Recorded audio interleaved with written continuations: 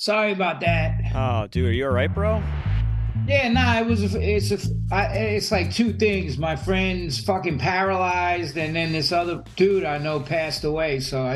Everybody's, Jesse Malin, the guy that was in, I've known him since he was a fucking kid, is like paralyzed right now. Oh, And, Jesus. yeah, I was like dealing with all that shit, but sorry about that. No, dude, do you need to reschedule? Like, that's more important. Nah, I'm good, dude. Listen, when my brother Frank died, I fucking was on my computer 3 hours later, fucking working on my addiction book. So that's what I do, you know. That's how you roll, So man. yeah, no problem. Well, Sorry I'm dude, late. no, don't even, man. It's all good, bro. Look, listen. First of all, I wanted to thank you. I've been following you for a number of years, and in leading up to this, I've listened to tons more of your material that I already have listened to, and I heard something that you said that kind of stuck with me that I wanted to start with. You were talking about how important it is to like hang out with people, have bros and friends that hold you accountable. And I think that even though this is our first time connecting on social media, I would say that you're one of the people that do that for me. And I just wanted to thank you. And I always love how like authentic you come across, how unafraid you are to kind of confront people with different views. And I Yeah, think you do it in a mostly intelligent and classy way. So that's pretty cool, man. I appreciate you being here. mostly. Sometimes even Mostly, everybody acts the fool. 100%, I man. don't.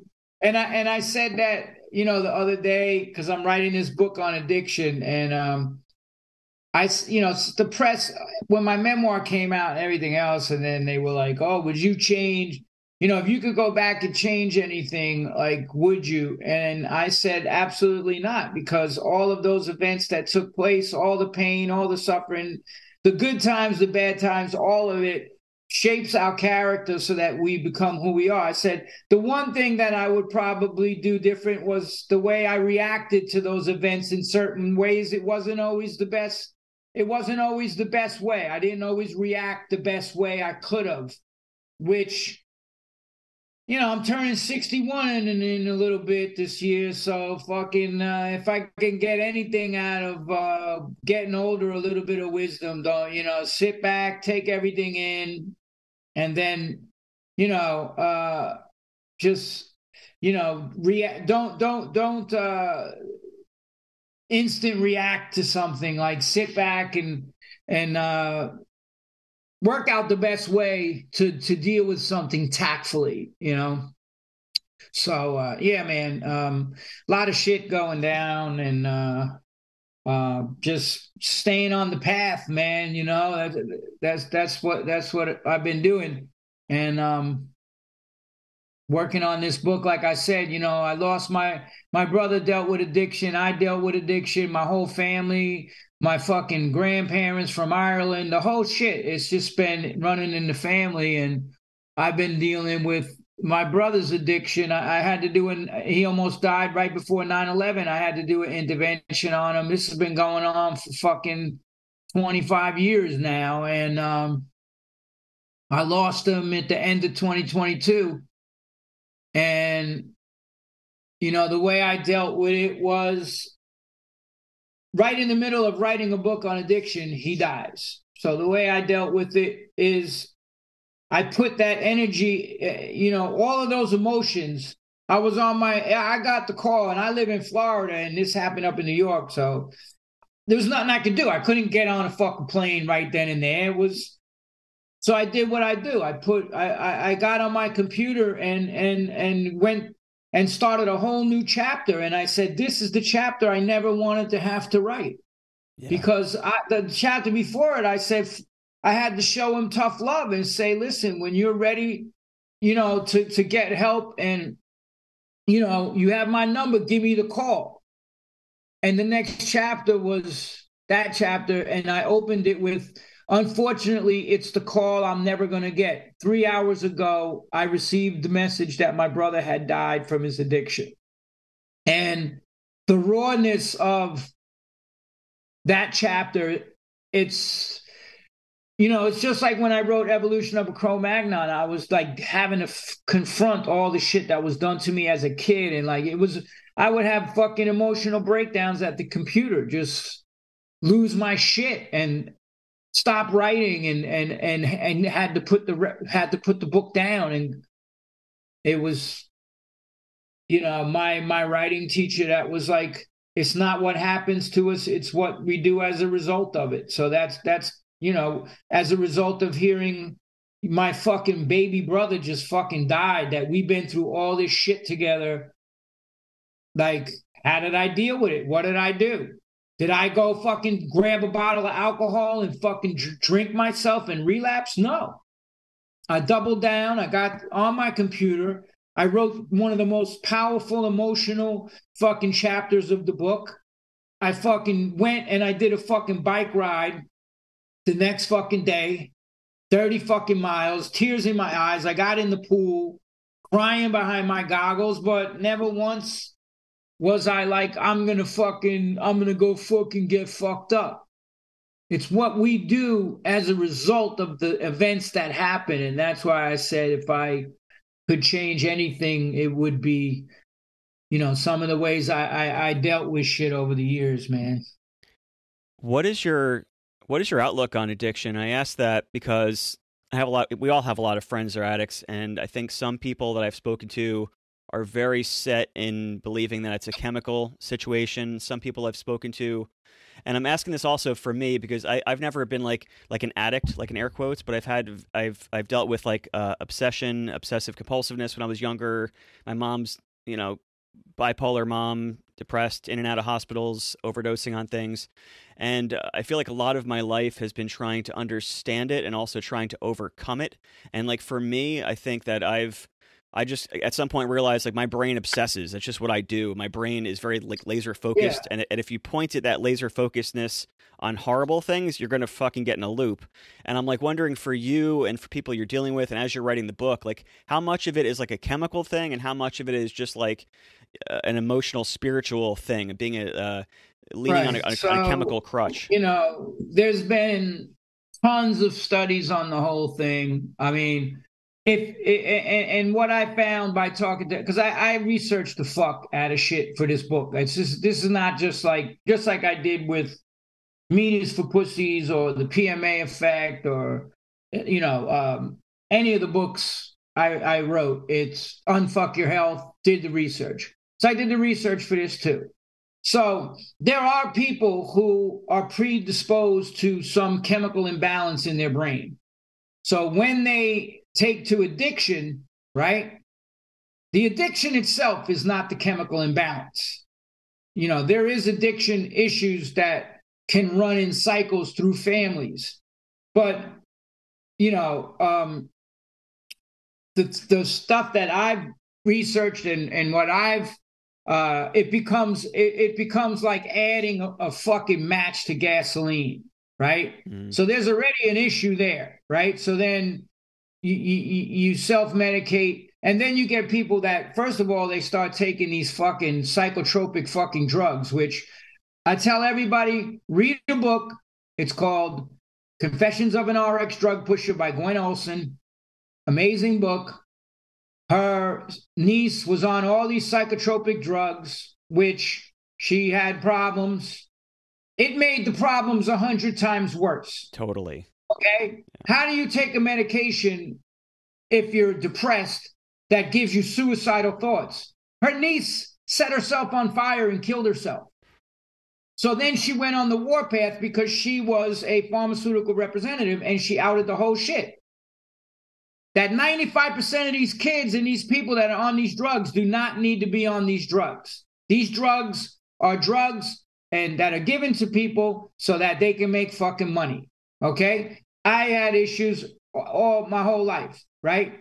Fucking this, that, the other thing. But guess what? I self-medicated, but I never went on a single one of these fucking medications for any of this shit. And it was suggested when I was locked up as a kid, I came off the fucking streets, people trying to murder me. I was violent as fuck in the institutions. They had me see a psychiatrist and put me on fucking Thorazine at first. And I've said, fuck this. I feel like a fucking zombie. Like, that's what they do to these kids. Even my nephew was in my nephew was in, and I was signed on as his guardian, my brother that died's kid, because he was a fuck up, and his kid was in a group home, and I became like his guardian, kind of had to sign him out for. So he told me that they were experimenting on the kids in Salvation Army group home, right? Dig this. This is fucking, you're hearing it from the fucking horse's mouth. They experimented just like Fauci did with the AIDS drugs in the 80s. Spin article came out, everything. What did he do? He went to orphanages and shit where these kids didn't have no fucking parents, and he fucking used them as guinea pigs for AIDS drugs, and a lot of them died and had medical conditions. So they've been doing this for a while, right? So the Salvation Army, my nephew told me, because they broke into the file room one night and they were reading all the kids' files and shit. And he goes to me, yo, Uncle John. I said, Frank, why do I see these kids and they're normal kids and we're going out and fucking playing ball, and then all of a sudden when I come back later or whatever, they're all fucking zombies laying around. He's like, yo, they have these kids on all these test medications, and Salvation Army is getting whatever, say 30,000 a year care for these children that are in this group home. If they put them on drugs, the pharmaceutical companies were paying Salvation Army $100,000 plus a year for the care of these kids so that they can use them as guinea pigs. Well, what happened to these kids? 3 of them broke out at night. They had to start locking the doors down. 3 of them broke in out at night, and raped and murdered a woman on the block. I know those kids that did that. That was way something they would have never done. They were the nicest fucking kids before those medications came along. So my point is this. You know, even if you want to say it's hereditary, there's a gene. They always say, oh, they got the gene, you know, the fucking Irish, whatever the fuck. So when I was writing this book and all this stuff was going down, I get this message on Instagram, and it's this woman. She's like, I'm your cousin. You've never met me. Your father and my father were brothers. I live in Long Island, in Long Beach, Long Island. I was on, literally, I had all my bike clothes on because that's where I would go to train. I would ride from, it was like one of my lighter, you know, it was like 30 miles out there, 30 miles back to the city. I'm like, I'm riding to fucking Long Beach right now. I'm about to leave. I'd love to meet you. So she told me the whole shit, and I put it in the book. When my cirrhosis of the liver, grandfather dying at fucking 50 years old, 46 years old on my Irish, on that side of the family.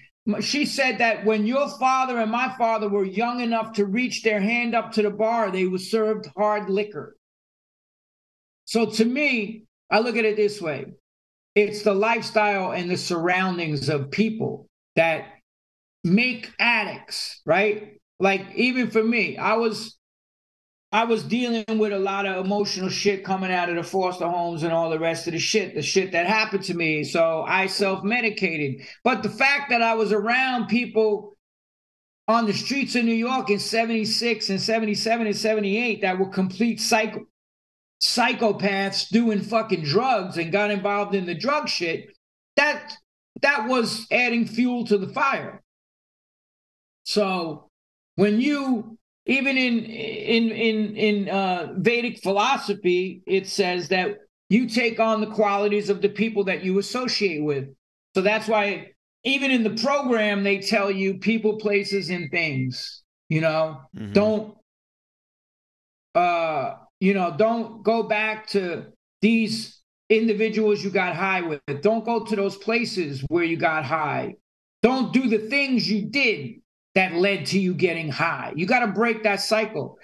And that's like the final message of this book, was that I was able to break the cycle of addiction that exists in my family.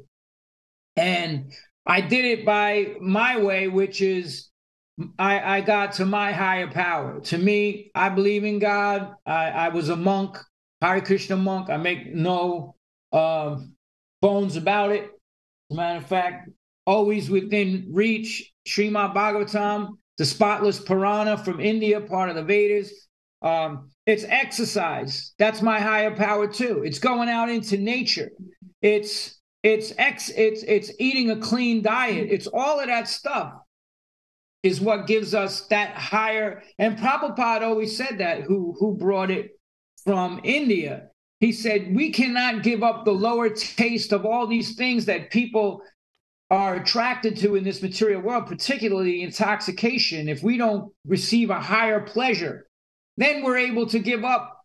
You know, if you have $1 million, if someone says, here's $1 million and here's $1,000, which one do you want? Which one are you going to take? Yeah. You're going to take the $1 million because the $1,000 is already included in the $1 million. And he used that analogy to say, like, hey, like, go for the higher taste in life because that satisfies beyond everything else. It's like getting that $1 million payday. And that's the whole thing. And that's the way I choose to deal with it. I mean, I've been writing this book now for closing in on 3 years, and I'm finally like down to the last couple of sections. And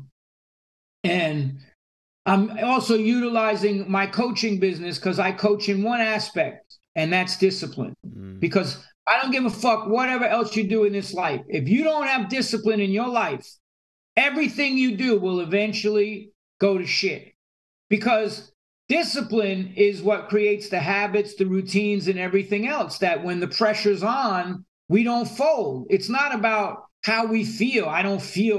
That's why motivation's bullshit, because it waxes and wanes, right? Mm-hmm. One day you feel so motivated and fired up, then you don't want to do shit. Guess what? The disciplined person, when he doesn't want to do shit, he goes and does it. Yes. He gets after it, and he does it with more determination than before because he knows he or she is being tested. And that's where discipline kicks in. It's not, discipline is,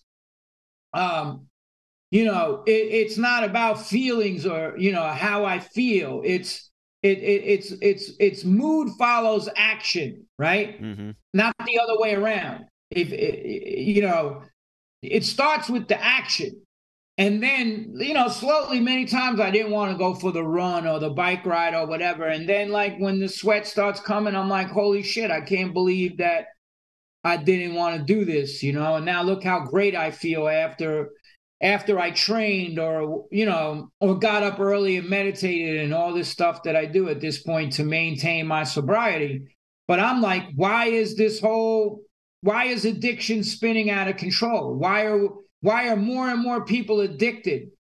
And if we look at it if we look at things spiritually, which we should, we've never been more materialistic in the history of this fucking planet. There's every gadget, there's every channel, there's everything we fucking want. We fucking go online and call Amazon, and the next morning the shit's at our fucking door. How fucking convenient. But the more materialistic a society becomes, the more miserable they become, the more unhappy they become, the more they have to look for intoxication and drugs to try to fill that void that's existing in their heart. Because Prabhupada also said, if you have a bird in a cage and all you ever do is decorate the cage, meaning all you ever do is shit for your body and your senses and all this shit, you're leaving the real essence of who we are unhappy. You're always going to feel like something's missing. Yeah. It's only when we satisfy the whole of who we are, and that's a spiritual search, and that's not religious. That has nothing to do with dogma. Whenever people hear religion, it's like it's dogma, because religion without philosophy is dogma. And philosophy without devotion is mental speculation. You're fucking just speculating all over the place. There's two ways of receiving knowledge in this world: the ascending process and the descending process. You could travel at the speed of mind for millions of lifetimes and never understand anything about the absolute truth. But let's hear from self-realized people and take up the path. That's what it all boils down to with anything. It's a science, right? They always say trust the science. I trust the science. I have a formula, I apply it, I get a result, right? So what's the formula? Do these things in your life and you won't need drugs or alcohol. You'll be happy, you'll be healthy, right? Yeah. There you go. You apply the formula. You don't say, well, you know what? I'm going to get fucked up on Friday nights. I'm going to break the formula. No, then you're not going to get the desired result. You're always going to have problems. Issues are always going to come up. So to me, and I'm interviewing 3 different people in the book who have over 20 years clean and sober, friends of mine, very well-known people. And I say to them, if you could give one piece of advice to somebody struggling right now, what would it be? And, I want to hear from people who are successful. We don't want to hear from, although people that are failing constantly, there are lessons to be learned in those failures of them, even in myself.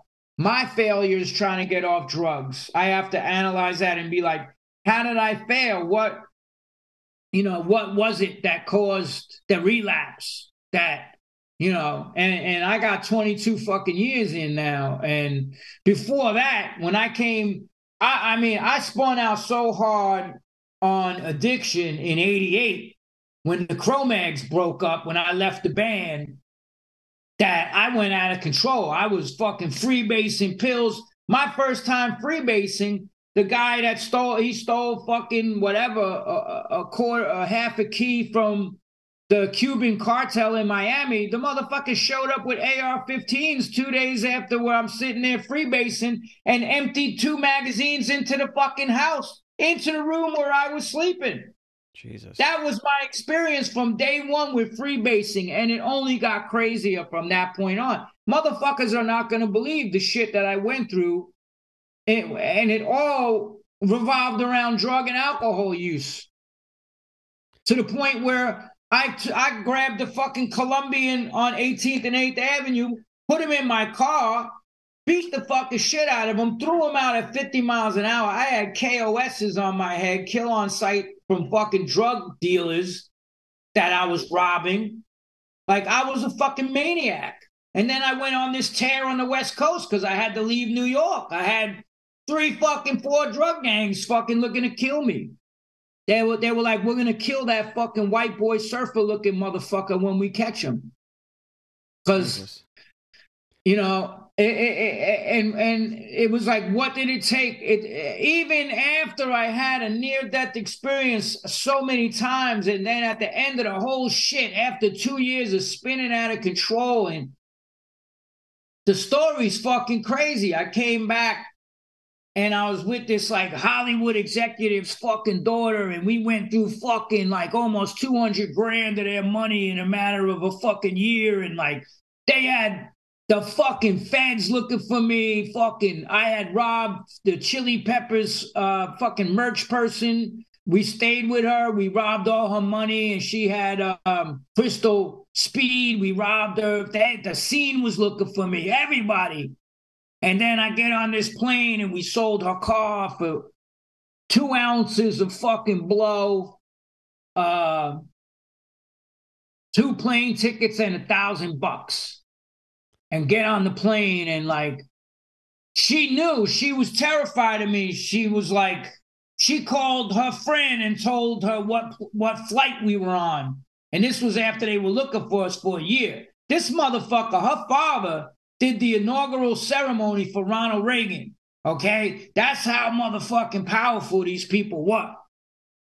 Jesus. And man, how does that make you? How does that? And then what happened was the feds were waiting there at JFK, and I got away.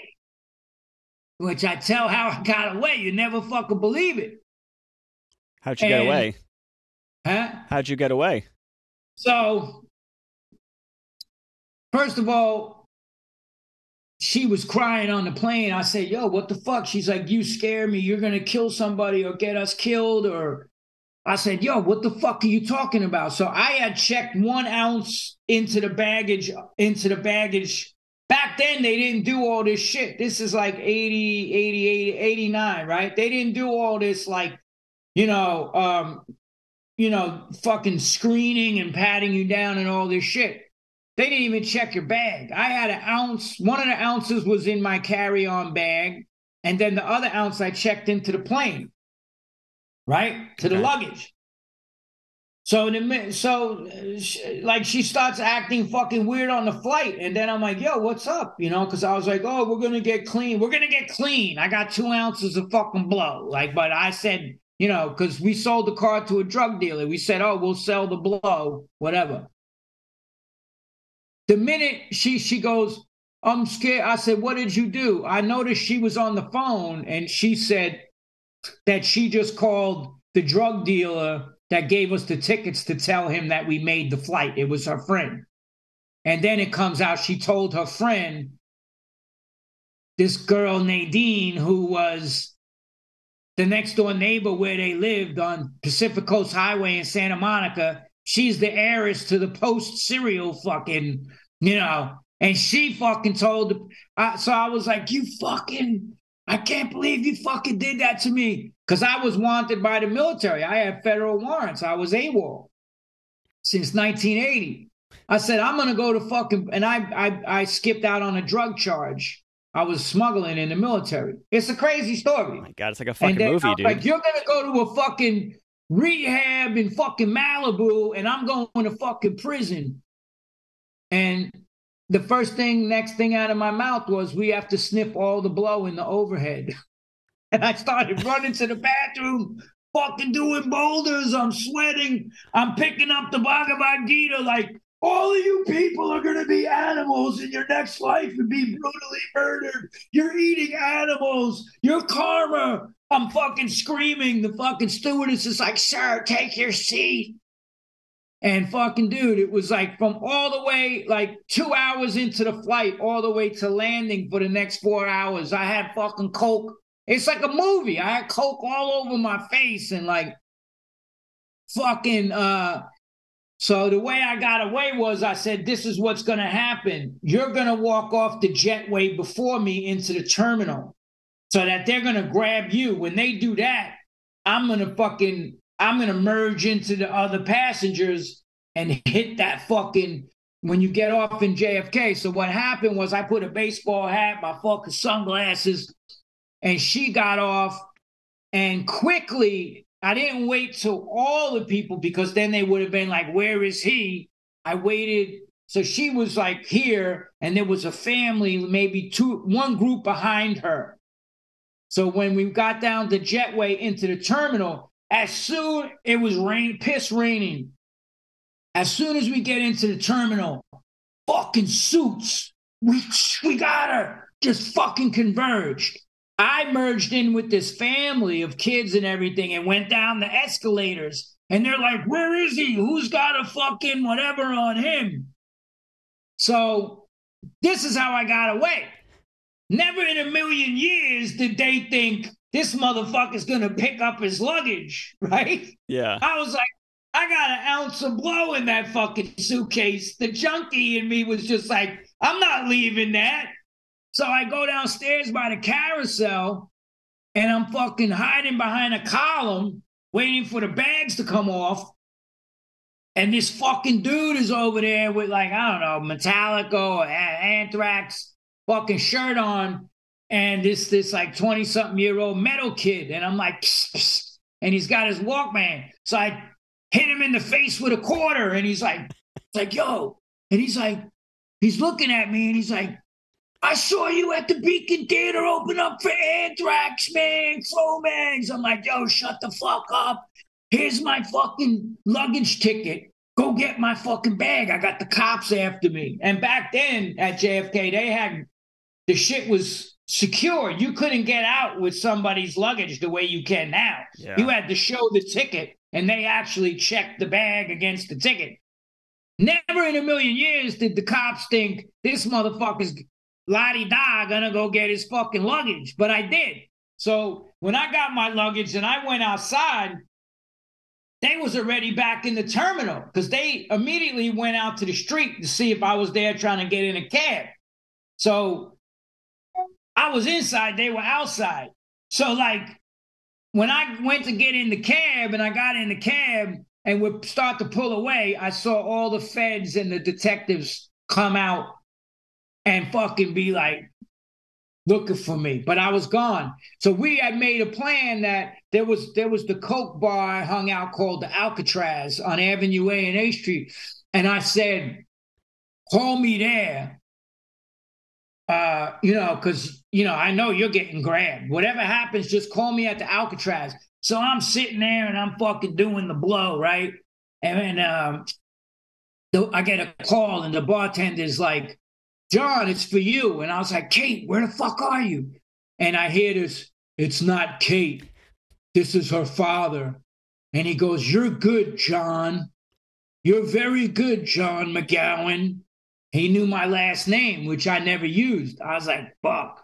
He's like, here's the deal. You stay away from our daughter, this goes away. If you try to contact her at all, you're going to prison for a very long time. And I was like, but I love her, man. Click. Holy crap. I go to this crack apartment, because back then they had these apartments, right? People that were cracked out. And you could go there and cook your shit up or smoke your crack.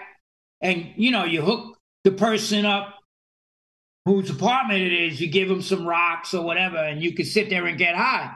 So I went over there with the 2 ounces and my shit and the money, and I fucking, I cooked up some rocks. That's freebase.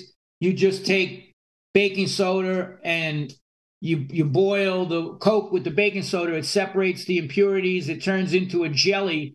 Then you freeze that jelly and that turns into rock. And that's what you smoke. So I was smoking in this apartment, and then motherfuckers hit me with a 2x4 in the back of my fucking skull, split my head open, took my money, took all my blow, everything. I woke up. I was like, yo, what the fuck? And they dragged me out into the hallway and just fucking left me there. So I went into Tompkins Square Park. I had burned every bridge. It was pouring rain. I just sat in the rain with my head fucking bleeding. And I just went right where Prabhupada, there's a sacred tree in Tompkins Square Park when Prabhupada first came from India in 67, 66. And he would chant there. And I went there and I just chanted, and I went to the temple the next day and I said, if you don't let me move in here, I'm going to be dead. So they let me move in, and I talk about it. But what happened was when I beat that and I stayed clean, but then I started dabbling again, in the fucking 90s. I got, I was with this model girl. We're going on Jamaica and everything else. I'm taking mushrooms. I'm going to the clubs. I'm taking ecstasy. I never did coke or anything like that. But I was drinking and smoking a shitload of weed, eating mushrooms, eating fucking, cakes and all this shit to get high, like a fucking piece of shit, And then like I would take, a fucking a Percocet to come down, whatever. I'm like, I am going right back into the same path. So right before 9/11, I had to do the intervention on Frank, and all this other shit happened. I got caught with my weed delivery service. All of this shit started happening. And I was like, that's it. This is all drug related. All the misery in my life right now is drug and alcohol related. And I got fucking clean right from there. Right before 9/11, and then 9/11 happened. My brother got stuck on my couch. I had to go to Staten Island. This lady called me. She's like, your brother's living in my attic. You need to come and get him or he's going to die. He was unrecognizable. I picked him up September 10th, 2001. Bring him on the ferry, looking at the fucking World Trade Center. My brother says, you want to go to World Trade Center? I was like, no, we're going to my apartment, dude. This is no luncheon top of the fucking world shit, whatever the fuck, that people will go there and eat. And I was like, we're going to my house. Next morning, turn on the TV. I'm going for a bike ride. I had him going out to a rehab later that day in St. Thomas, the Virgin Islands. These friends of mine, the Morrisons, who was some fucking tough Irish motherfuckers on the Lower East Side, opened up, their brother, Joey, opened up a rehab in St. Thomas. So they were going to take care of Frank, all this shit. And next day, the planes fucking hit. Couldn't get him out for a month. Dude was detoxing on my couch, crying. I'm reliving all of the shit that he and all of us had to go through. It was the craziest shit ever. And 9/11, smelling the burning bodies, the ash, fucking. Imagine like dealing with your loved little brother and all the trauma that happened to us in the middle of 9/11. And I'll just end this here and then we can move on. But I want to finish this story because simultaneously, right before 9/11, my mother was married to somebody. Like when we were in the foster home, she had a boyfriend named Carl that didn't want us around. So she left us in the foster home being abused because he did not want us around. We were cock blocking. You know, he fucking didn't like us. And she chose him over us. So prior to 9/11, I would say probably earlier that year, my mom was married to this guy. He was an ex-alcoholic, but he became a gambler. So he had a gambling problem, and he gambled away the house without my mom knowing it. He took second mortgages and all this shit to pay for his gambling debts, right? George McShane, piece of shit. Plus he was beating the shit out of my mother too, which she didn't. If I would have known he was doing that, game on, motherfucker. Jesus. So then they get divorced. She's homeless. She finds out not only do they have nothing, she owes money to the bank. She's in debt. I was doing good at the time. I had a construction business. I had a weed business. You know, I was delivering weed to fucking Dave Chappelle. I was delivering weed to who's the guy that was the big actor? Harrison Ford. Wow. Like all these people, I had like this elite weed delivery service that dealt with all the top models in the city. And like, that's how I met that model chick. And so I had a lot of money saved up. So I said, Ma, you're not going to be homeless. I'm going to get you an apartment. I got her an apartment. I furnished it. I bought her TV. I gave her a bunch of money. So after this shit happens with my brother, I get this call and I'm dealing with this. And then she says, calls me up. She's like, I want to tell you something. And she says, like, I don't want you to be mad. I was like, well, I can't say I'm not going to be mad until you tell me. What is it? She's like, I don't want to tell you. I was like, what do you mean you don't want to tell me? You just called me. She's like, I was lonely. I was like, and I say, and what? She goes, I let Carl move in with me. The dude who did not want me around moves in with my mom and sponges off of me. I'm paying the rent there. I was like, how the fuck could you betray me like this? I went the fuck. I said, everything I'm dealing with Frank right now is because of you. All this shit is because of you. And you're going to do this shit to me? I fucking hate you. I started going off. She started saying, stop, you know, crying. You don't, this is over the fucking phone, dude. You don't know the real story. I was like, I know the fucking story. I know my story. And she goes, yeah, but you don't know what really happened with your father. I was like, what? And she's crying. She's like sobbing.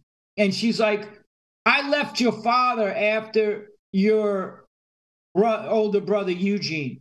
He broke in and raped me. That's how you were conceived. Everybody told me to not have you. I couldn't do that. He did it again, and that's how Frank was conceived. By the time I was 23, I had 3 children, no way to pay for them. He would break in and rob any money I had. He would pay the child support.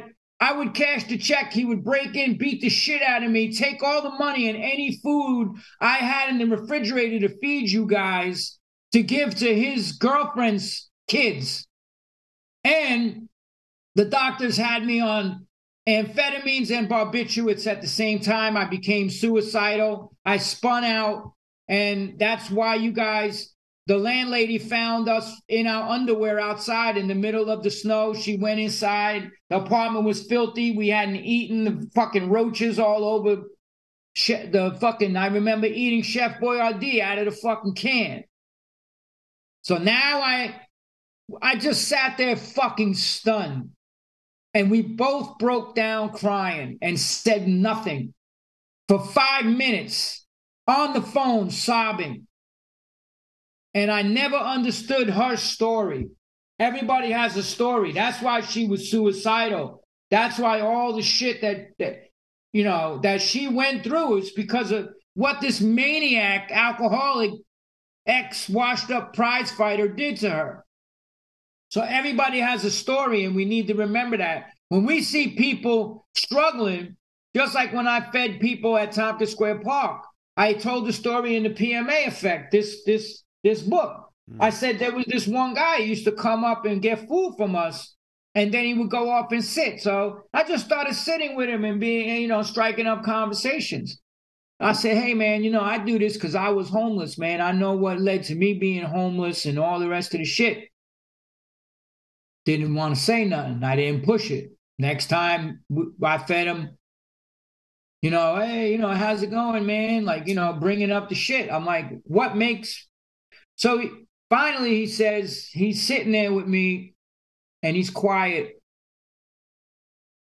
And then he says, I was a Wall Street stockbroker making $250,000 a year. I had the fucking condo down in downtown Tribeca. I had the summer home. I had a house upstate. We had the cars. I had 2 kids, the wife. Everything was beautiful. They were killed by a drunk driver. I lost my family. I dealt with it by drinking. I started not going to work. I started doing drugs. I couldn't pay the rent. I lost my apartment. Nobody helped me. I didn't want any help. I didn't want anybody to tell me anything. I went and lived under the FDR Drive in a homeless encampment. And then I was like, what the fuck? Like, don't judge people. We don't know the past and the suffering that these people, what they've been through, right? I stopped seeing the guy and I was like, fuck, man. I hope he didn't fucking, do something stupid. And then I see him and he fucking shows up. He's like, I want to help, sir. He was in a fucking suit, clean. He's like, I want to pay it forward. You guys help me. I want to help feed the homeless today. He tells me I was going to jump off the Manhattan Bridge. I was up there going to commit suicide. He said, my children, I had this image, this shit came to me, like my kids. And we're like, don't do it. Like, this is not going to make us happy. Don't do this. And he walked off the fucking bridge and went to a rehab. I talk about it in the book. Man. And I'm like, don't judge people. We don't know what they fucking went through that led to them being addicts. And that's what we always have to remember. It could happen to any of us. Mm-hmm. Anybody could become homeless. We're all one paycheck away, even now more than ever. Look at all the people that relapsed during the pandemic. Look at all the people that took to drugs and alcohol who never used drugs and alcohol. Yeah, it's interesting. During the pandemic, it really kind of shifted a lot of people. I think some people I know during the pandemic got more successful. Some lost their business. Some people went to drugs and alcohol. Some people used it as an opportunity to get incredibly fit and healthy.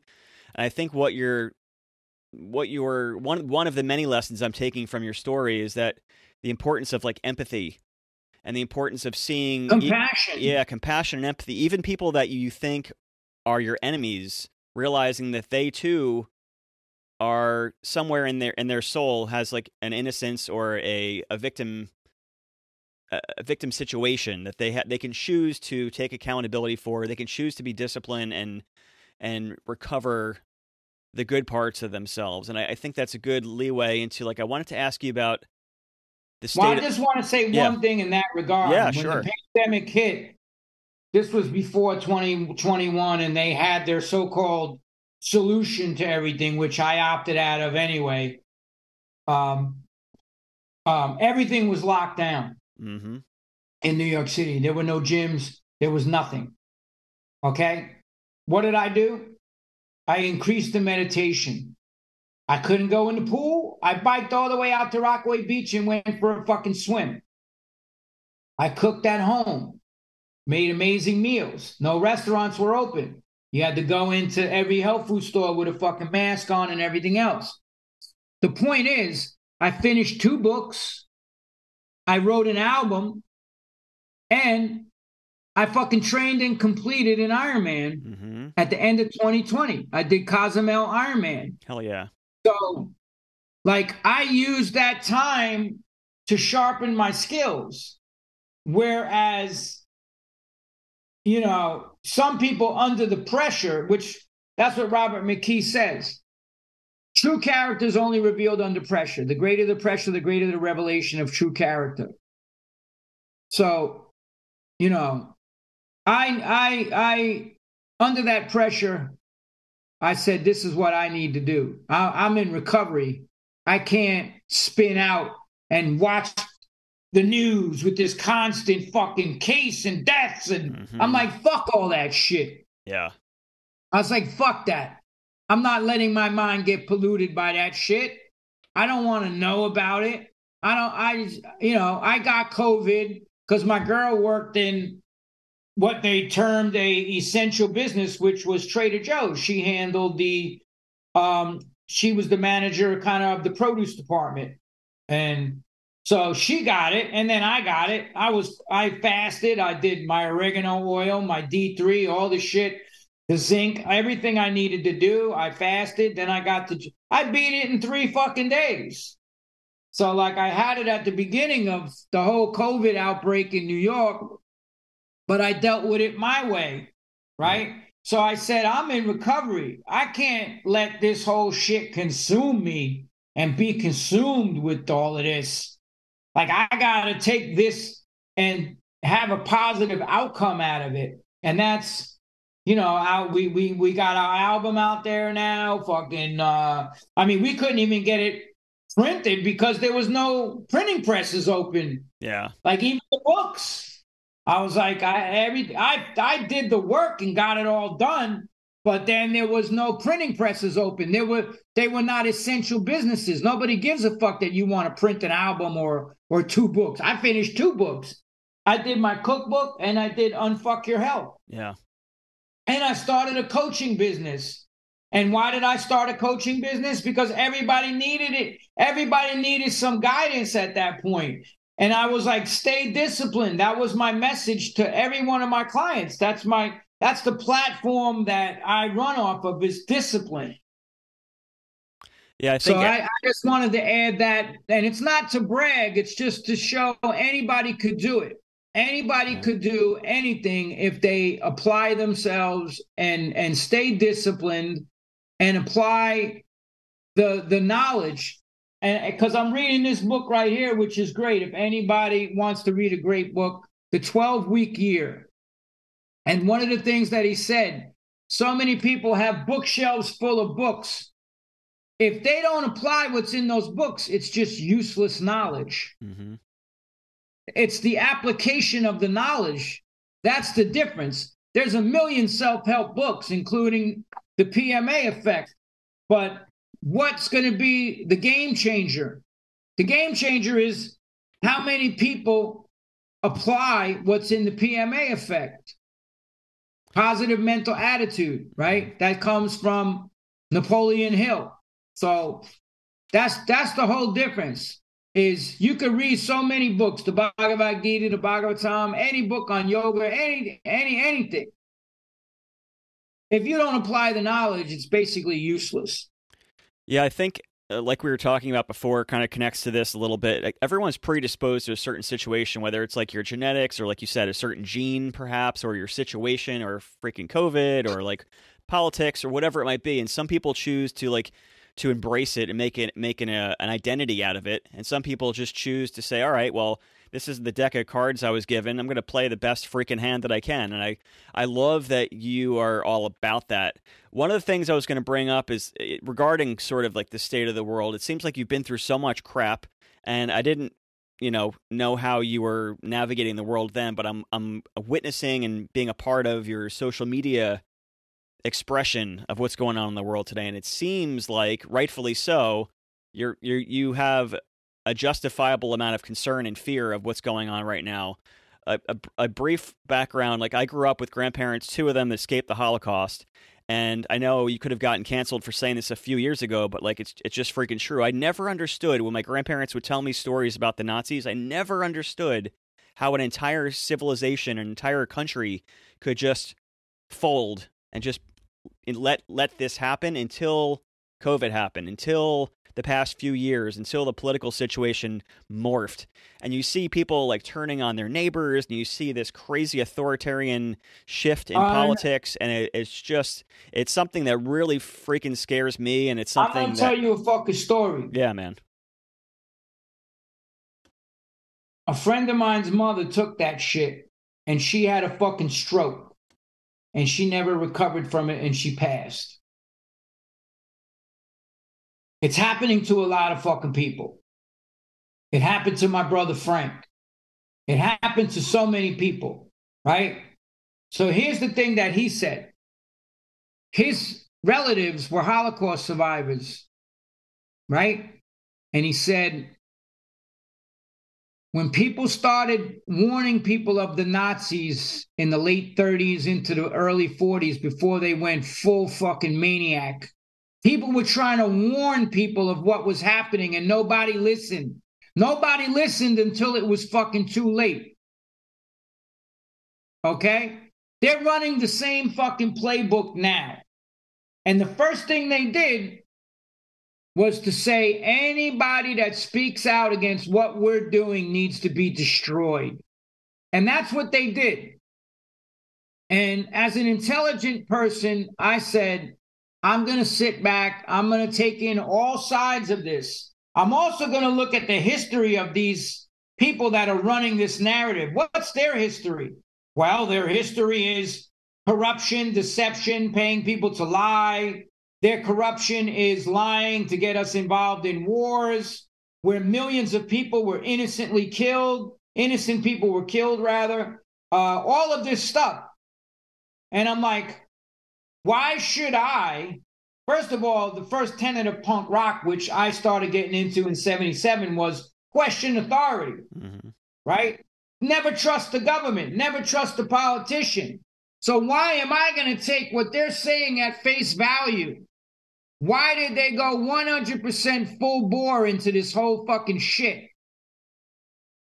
and never allow a debate from the people that and it's weird how I managed to stumble upon these people, because Unfuck Your Health, the forward was done by Dr. Joel Kahn.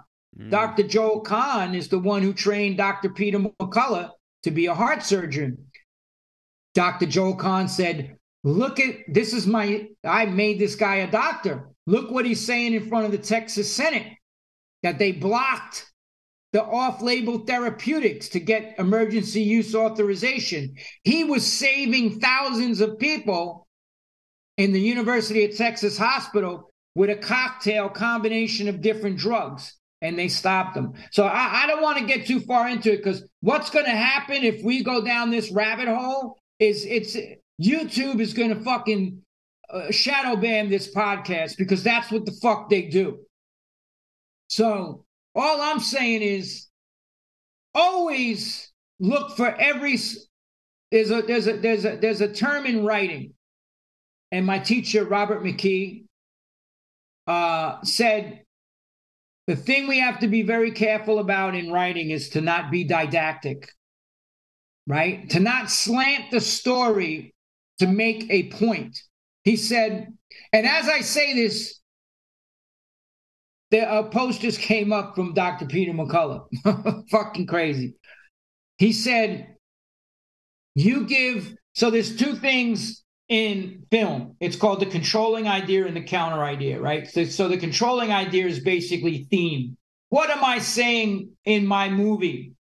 And what I'm saying in the movie that I've been writing about my family situation and everything is that we can only move forward in life when there's forgiveness, right? That's really what I learned the journey with my mother and everything else. I had to forgive. I even forgave Carl because it turned out that when he moved in with my mom, 3 months later, he told her he had stage 4 cancer and he was dying. And my mom cared for him until he had to be put in hospice. He came to my house. He said, I need to talk to John. My mother was like, I digested what she did. And I was like, okay, now that you told me everything, I get it. She's like, Carl would like to talk to you. This man was fucking 6 foot, like 220-pound, fucking blue collar, he fucking knocked my father out. That when my father, he was drinking, my father, but my father was a professional boxer. He beat my mom up, and Carl got him and fucking knocked him out with one shot. He's like one of these big fucking like blue collar motherfuckers that could hurt people. When he showed up, he was already doing the chemo and everything. He showed up on my doorstep, 140 pounds. I didn't even recognize him. He begged me with tears in his eyes. He said, I'm so sorry for what I did to you, man. I was selfish. I don't know. He was like 150, like rail thin, dude. Like you could just see death. He's like, I'm dying, but I have to clear my conscience. I don't care if you forgive me or not. I just want you to know that I'm sorry. And that man was sincere, and I forgave him. And I even helped his transition. When he was in hospice, I went up there, I put holy water from the Ganges, I put neck beads on him, I played a cassette tape of Prabhupada chanting, spiritual vibration the whole time so that he could transition peacefully to his next journey, right? So, that's the whole thing in the nutshell is like, it's all about that fucking journey and forgiveness. And that's why the controlling idea of my film was all about forgiveness, right? That until we forgive, we're always going to have, basically that's what I was saying. The value is forgiveness and moving forward, right? That's what happened at the climax of the film. So the counter idea to that is I am going to fucking destroy anybody that ever fucked with me. And I had to oscillate between those two values throughout the writing of the script. Robert McKee says you give as much value to the controlling idea as the counter idea. That's how you are not didactic, right? Okay. So when I only saw one narrative and not the other narrative being allowed, the fucking red flags raised up. And we'll just leave it at that because I don't want to get too far into it. There's crazy shit happening now. And it's like, I don't have fear because what does fear mean? Forget everything and run. It's an acronym. Forget everything and run or face everything and rise. I'm a face everything and rise motherfucker. I don't run from shit. I'm not in fear for this shit that they're doing. Everybody's arguing about motherfuckers on Bud Light cans and this and that and Trump and Biden and all this bullshit. And they're right behind the scenes. They're putting all the shit in place to enslave humanity on this fucking planet. The World Health Organization, the World Economic Forum, they're putting all of the pieces in place to lock everybody down, to make this shit the prison planet. where they control everything. So everybody's attracted. It's like being lured in by the jewels on the head of a serpent, right? Oh, the razzle dazzle. Oh, Trump, yay! Trump got fucking locked up. What the fuck is that doing for you? Biden, they finally got Biden. There's tapes of him taking bribes. What the fuck is that doing for you? I tell people, focus on what you can fix. Start fucking getting ready because the shit is gonna hit the fan. They're telling you the next one's coming. They said it. They're telling you the Restrict Act is coming. They're telling you CBDC, health passports, all this shit is coming. They're putting the infrastructure in place now. The New World Order always had this agenda. Now the technology is there to allow them to achieve it. And that's what's going on. So I don't have fear of it. I'm not fucking running. I'm not shutting up. They took down my first Instagram page with 127,000 followers for speaking the truth. Everything I said is now turned out to be true. But yet they deleted the fuck out of my page. And they shadow banned me, and they still do. But it's coming to the end of this because when the Restrict Act comes into place, you can't say shit. You're going to need a digital ID to go on a government website. They're going to run and control everything. That's what the Restrict Act is not about. TikTok. That's bullshit. It's about silencing free speech and free thought in America and around the world.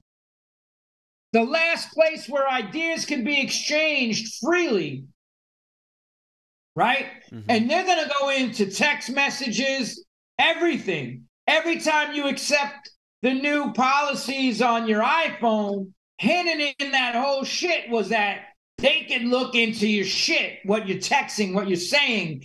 As a matter of fact, France just passed the whole thing that now they can fucking go in and turn your camera on and listen to your conversations and film you without you even knowing.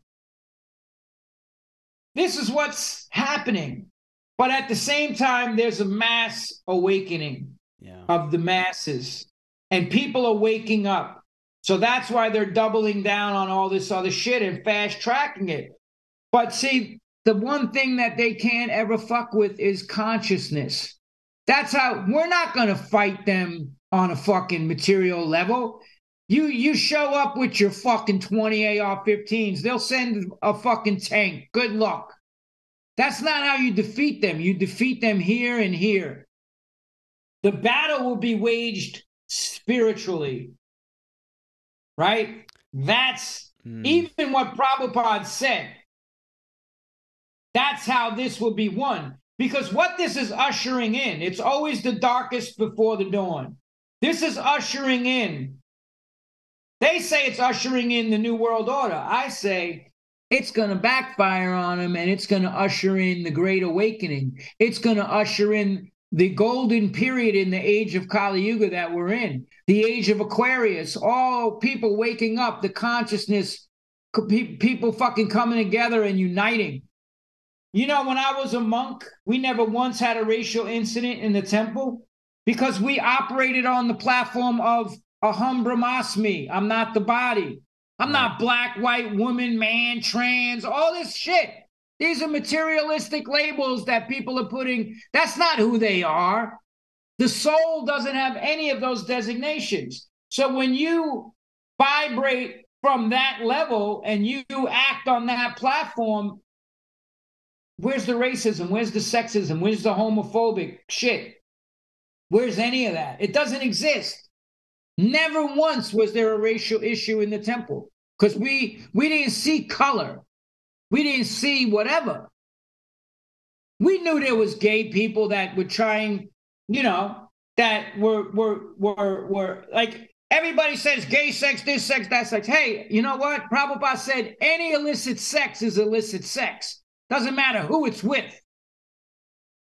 The guy who's running around banging broads and fucking making all these children he doesn't take care of. You think he's better than a gay person? He justifies in his mind, at least Well, at least I'm not gay. Any illicit sex is sinful activity. And that sex is what it's supposed to be used for, which is the conception of a God-conscious child. You practice the Gabadam Samskara. You're chanting mantras. You're purifying yourself. You're attracting a particular type of soul to that womb, right? So it's like there's a whole science in the Vedas to even conceiving children, right? So it's like once you vibrate on the spiritual level and you get the real knowledge, that's what Veda means. Veda means knowledge, right? So when you get that knowledge, where's there a question of all of these fucking disgusting qualities that are existing right now, what you see going on? It's all distractions. It's all distractions distracting us away from who we really are. We're all the same on the spiritual platform. Nobody's better than anybody else. Everybody's equal. Yeah. It didn't matter what background you came from in the temple. You could be rich, you could be homeless. I was. There was people who were millionaires that joined the movement. What does it matter? So that's the whole, you know, there's a book, and I got it over here. It's called The Science. Let me see if this is it. It's called The Science of Self-Realization. And that's what Prabhupada said. It's about finding spiritual solutions to material problems. So these are some big material problems right now with these demons, and that's what they are. Prabhupada said there's 12 Rakshasa families of demons, and not demons like you see in the movies, like demoniac souls, who for many, many lifetimes have done insanely fucking fucked up shit. And they are controlling the entire planet. And look how can you do all this shit and start these wars and kill innocent children if you're like, my writing teacher said Hitler believed everything he was doing was the right thing. Otherwise, he couldn't have acted. Think about that. Mm-hmm. Right? Yeah. You can't act.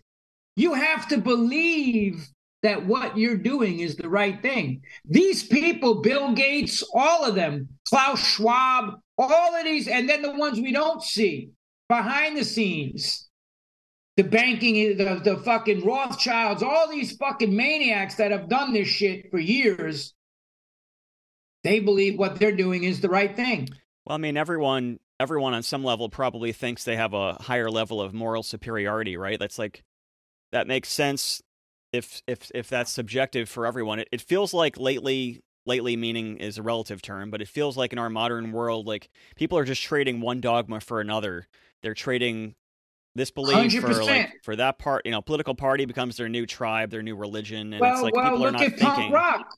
Punk rock was dogma for so many of these people, and the minute it was time to change the dogma, now the dog whistle is let's support the government and what they're doing. How the fuck did that happen? Mm-hmm. That just shows you that they didn't really believe in what they were saying. They were passing the time and just going along with the dogma of punk rock, when they didn't have the essence of punk rock in their hearts and souls and actually practice it. Like I told people, I did not change. I'm not the one that changed. I stayed the same. You and the so-called scene changed and turned against those of us who spoke up. Yeah, 100%. So I didn't change. I've had the same fucking message for all of these years. You can list out my records going all the way back from Blood Clot in 81 and the Cro-Mags in the early 80s and all that. The message has been consistent. Same shit. And it's not just pointing out what's fucked up. It's offering a solution to it. On both worlds, what did I write? Spiritual flu. That's the real disease. That's the disease we need to deal with. Spiritual disease. I want to jump in because there's something I want to ask you about the topic of ego, because you have such a unique perspective based on being like a punk rock star, being on someone who also saw the other side of ego with the horrible violence and tragedy and terrible things in your life, both sides of ego. And I'm wondering if you have advice for people on how to not get too attached to whatever your identity is, because I would imagine, and I'm just guessing here, I could be completely off, that when you were in your music heyday, when you were at the peak of it, I could only imagine how freaking amazing that must have felt on some level. But then on the flip side, you had these horrible things happen, and people listening, I think they're attached to the version of their ego that makes them better than everyone else, whether it's their politics, their career, their money, whatever it might be, or they feel like I'm the worst fucking thing on the planet. There's both the double-edged sword of ego, and I'm wondering how you have been able to pivot and escape those different identities of your ego. Well, let me explain something to you right now. Ego is what destroyed the Cro-Mags, okay? Ego is what destroyed the Cro-Mags, because when James Hetfield from Metallica was coming to see us and getting in the mosh pit, and Lemmy was saying, you know, out of every fucking band that we ever toured with, the only band I came out to watch every night was the Cro-Mags, because you never know what fucking insanity. Like we were the fucking it fucking band. Nobody, and we had the musicianship to back it up. But it started getting to individuals' heads. And then they started mistreating other members of the band, stealing money, doing all this shit. I stayed true. I had my problems, but I stayed true because everything that I took, including naming the album Age of Quarrel, came from Prabhupada's teachings. Kali Yuga, the Iron Age of Quarrel and Hypocrisy, the messaging to the lyrics. So you know how you stay free from it? There's a Bengali verse. Chinada pisune china taroe vashihishna amanida manadaya kadaniya sadahari. You must always think of yourself in a humble state of mind, think of yourself lower than the straw in the street, more tolerant than a tree, devoid of all sense of false prestige. In that state of consciousness, one can constantly chant the holy names of the Lord, Hare Krishna, whatever, or stay on the path, right? So you got to keep the ego in check. I was seeing dudes in the bands start shitting all over fans when we started playing like Santa Monica Civic Center and all these big shows, and treating the fans like shit that fucking made the band who we were. I'm not going to say who the fuck was doing it, because next thing I know, I'll get served with more fucking papers. It's like every fucking thing, it's a fucking lawsuit with one of these ex-members. Like, you know, it's just ridiculous at this point. So I'm just saying, like, it was ego that destroyed the Cro-Mags, right? Now, I mean, the real Cro-Mags, you know, ended at the end of that Age of Quarrel thing, because I left, then other members left, then it was piecemeal, this, that, I'm doing it, this guy's doing it. The only real true Cro-Mags was the ones that played on Age of Quarrel. That was the real Cro-Mags. Doug Holland, Paris, Harley, me, and Mackie, and then, you know, Petey filled in on the tours, whatever. That was the real Cro-Mags. Like, and that's what took the band down. All the success, that's what tears down every band. Ego. Look what happens. They all start out in a brotherhood. Oh, we're fucking in it to win it. We're fucking, you know, yay, it's all about the brotherhood. And then you start to see shit starts happening. Shit gets weird. They argue over girls. They argue over money. They argue over, like, who's getting more interviews. Like, it's crazy. When you live in a particular space where it's like, it's so easy for the ego to be out of control, whether you're in, I know actors that blew the fuck up, and I won't mention their names, but I will fucking mention his name, Vin Diesel, right? Mm-hmm. When Vin Diesel started out, he was nobody. I know him since he did his first documentary film about him and his adopted brother. I knew him when he worked at fucking clubs in New York before he fucking took the juice. He was a little fucking skinny kid. Then he he goes to LA. We go out there to play. He's sleeping on the floor of our hotel, hitting on the girls in the backstage, drinking our beer. Like, you know, And then he blows up and he don't know nobody now. You see, it happens to everybody. You forget your roots and where you come from. My roots are in punk, hardcore, spirituality, even though whatever the fuck, who cares how famous I became? I still go out and fucking stand on the line and feed people at Tompkins Square Park. The real sign of somebody should be, you should use whatever notoriety you have as a way to do good things. When I raced this race right here, I raised $100,000 for a kid with cancer. Alexander Owens, suffering from cancer. I used my notoriety or whatever the fuck and benefits and all this shit, and we raised $100,000 for his family to help save their son's life. That's what you should be doing. You're famous? Good. Do something good about it. Don't go on this payroll of all these motherfuckers that did this in the last few years and reiterating this government bullshit and fucking being a mouthpiece for the government, especially if you're fucking punk rock. Jello Biafra is fucking disgusting. Like the shit that this motherfucker has said and all the songs you wrote. How do you live with yourself? How do you sleep at night? Like I said, I stay true. I stay true to the path, and I didn't care what anybody else did. I didn't judge anybody. I just did what I did for myself. And in 2020, when I said no, I will not be participating when them things come out in 2021, the whole world came after me. Mm-hmm. That I was a selfish piece of shit. Fuck you. You're a fake. You talk Hare Krishna shit, and then you're fucking selfish. You could kill all the shit, all the narratives that they were taught to teach, the Nazi narratives, they regurgitated that shit. And I called the main ones out. And Rolling Stone did hit pieces on me. Fucking NME in London did hit pieces. Metal Injection, all of them.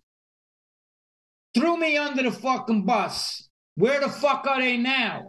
Do they come back and interview me now that the evidence is coming out? No. Now they just move on to the next shit.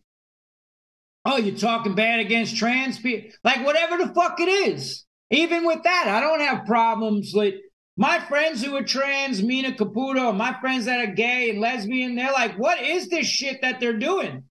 We never wanted to go fucking do shit in front of kids and do all. That's my problem with it all. As a survivor of sexual child abuse, I know what these people are doing. I see it. And that's what I say. Why is it that no one on the Jeffrey Epstein client list has been prosecuted? Not even one. So what? What's her name? Ghislaine Maxwell, she trafficked children to nobody? I know two of those children that got caught up in that and ended up on Epstein's Island from the ballet school in New York, right? Dig that. I saw what happened to them. Or how about the fact that 85,000 children came across the border unaccompanied by adults and are now missing, right? This is the shit that I talk about because I got skin in the game, man. I know what's happening. Like like I said, and that's my problem, and that's the problem that's the problem of people like Mina Caputo and the rest of them, the singer of Life and Agony. She's trans, but she's not. She's speaking out against it, and they're canceling her for it. Mm-hmm. Right? Yeah. Like, leave the kids alone, man. Why the fuck you? That's the question you should be asking. And how come it's always the men dressed as women that go trans that want to be around, have the kids around? Why isn't it ever women who transition to men that want to do it? So my whole point is, I don't care what you do as consenting adults, gay, whatever you want to do. Just do not bring that shit to children. And that's what the main pushback is going to become. So you always have to look at the entire issue to always say, okay, this is what it's all about. No, it's not all about that. There's always every side to the story, right? And that's even when you go to court for something, what do? All right, let's hear the evidence from all sides. The prosecutor and the defense gets to argue the case. When it's only one side arguing the case, question it. I think just going against any mainstream narrative is very hard for people. And I think that it's admirable. Whoever's listening that doesn't agree with you, does agree with you, it doesn't make a difference. It's admirable that there's a pattern in your life just from looking at it from the outside looking in. That you have often chosen to do things that are incredibly hard or goes against the wind, goes against the friction, because you believe it's the right thing. Yeah, you believe it's the right thing, right? And I think that is a bigger lesson that I think people could take from listening to your story. Like, if you believe something is the right thing, or if you just want to freaking question something. Like, what if you don't even know what the right thing is, but you just want to ask some questions? Why aren't we allowed to ask questions? That's what everybody should have been questioning. Why aren't we allowed to ask? People should question everything. And another big part of I know things you've been a big proponent of is being I know you don't like labels, but being like living a vegan lifestyle, animal rights, things like that. I say plant. I mean, I am vegan. I don't wear leather, use animal products, whatever. I just don't like their mentality. 90% of them are. That's another great. It's another great example of like doing something that's incredibly difficult. And I've been vegan since 2008, and I was vegetarian since like the early 90s. So I'm in the similar camp, and it's like it's gotten progressively easier, but overall it's still difficult and a strange path for most people. And I think it's cool that you're not. I've heard you say before you're not into labels. That's so important, because most people looking in, if they don't know someone that's living a plant-based lifestyle, they think we're all like freaking hippy dippy, floating on lotus flowers, and some of us are. Well, let me explain something to you. What I eat doesn't make me who the fuck I am. Right, it's just what you eat. I don't live to eat. I eat to live. It's just one part of our complexities in life, the diet that we choose. For me, I chose it for a certain reason, right? I saw people at 14 years old, I saw a dude get hacked to death in front of me. I saw motherfuckers get shot. I got stabbed. I got beat down with baseball bats. I was abused as a fucking child. I saw what my father did to my mother. I came out of a world of violence. I didn't want to contribute to that. When I saw the movie Meat, by Frederick Weissman in 1980, I was like, holy fuck. No, and I was dealing with the rosters. We didn't even call it vegan. It was called ITAL, right? So 1 year later, I was ITAL, plant-based. Now, here's the thing. When my book Meat is for Pussies came out, who canceled me? The vegans. The vegans canceled me, and Joe Rogan had me on his podcast. Who's a fucking carnivore? Yeah. Because he was like, let's open up the dialogue. I want to hear what this motherfucker has to say. And it was one of the best dialogues about the whole subject ever. And I say, the first thing I said in the book, if you eat this type of food, you will become a pussy dependent upon the pharmaceutical companies to keep you alive. If that's what you want, put the book back. It's not for you. And the conversation went from there. It was never meant to be judgment. Not judgment. I wasn't judging anybody. But the fact of the matter was, the ones who fucking, just like the ones who tried to cancel me, I'm going to say, out of this whole shit in the last few years has been the punk hardcore community. I gave my life to that shit. I'm a pioneer of the whole shit from 77. And then the birth of fucking hardcore. I've been there for it all. I gave more to hardcore and punk than any of them will in 10 lifetimes. I put that shit on the map along with these other people. I don't say I'm the gatekeeper, I'm not. But they're acting like they're the gatekeepers.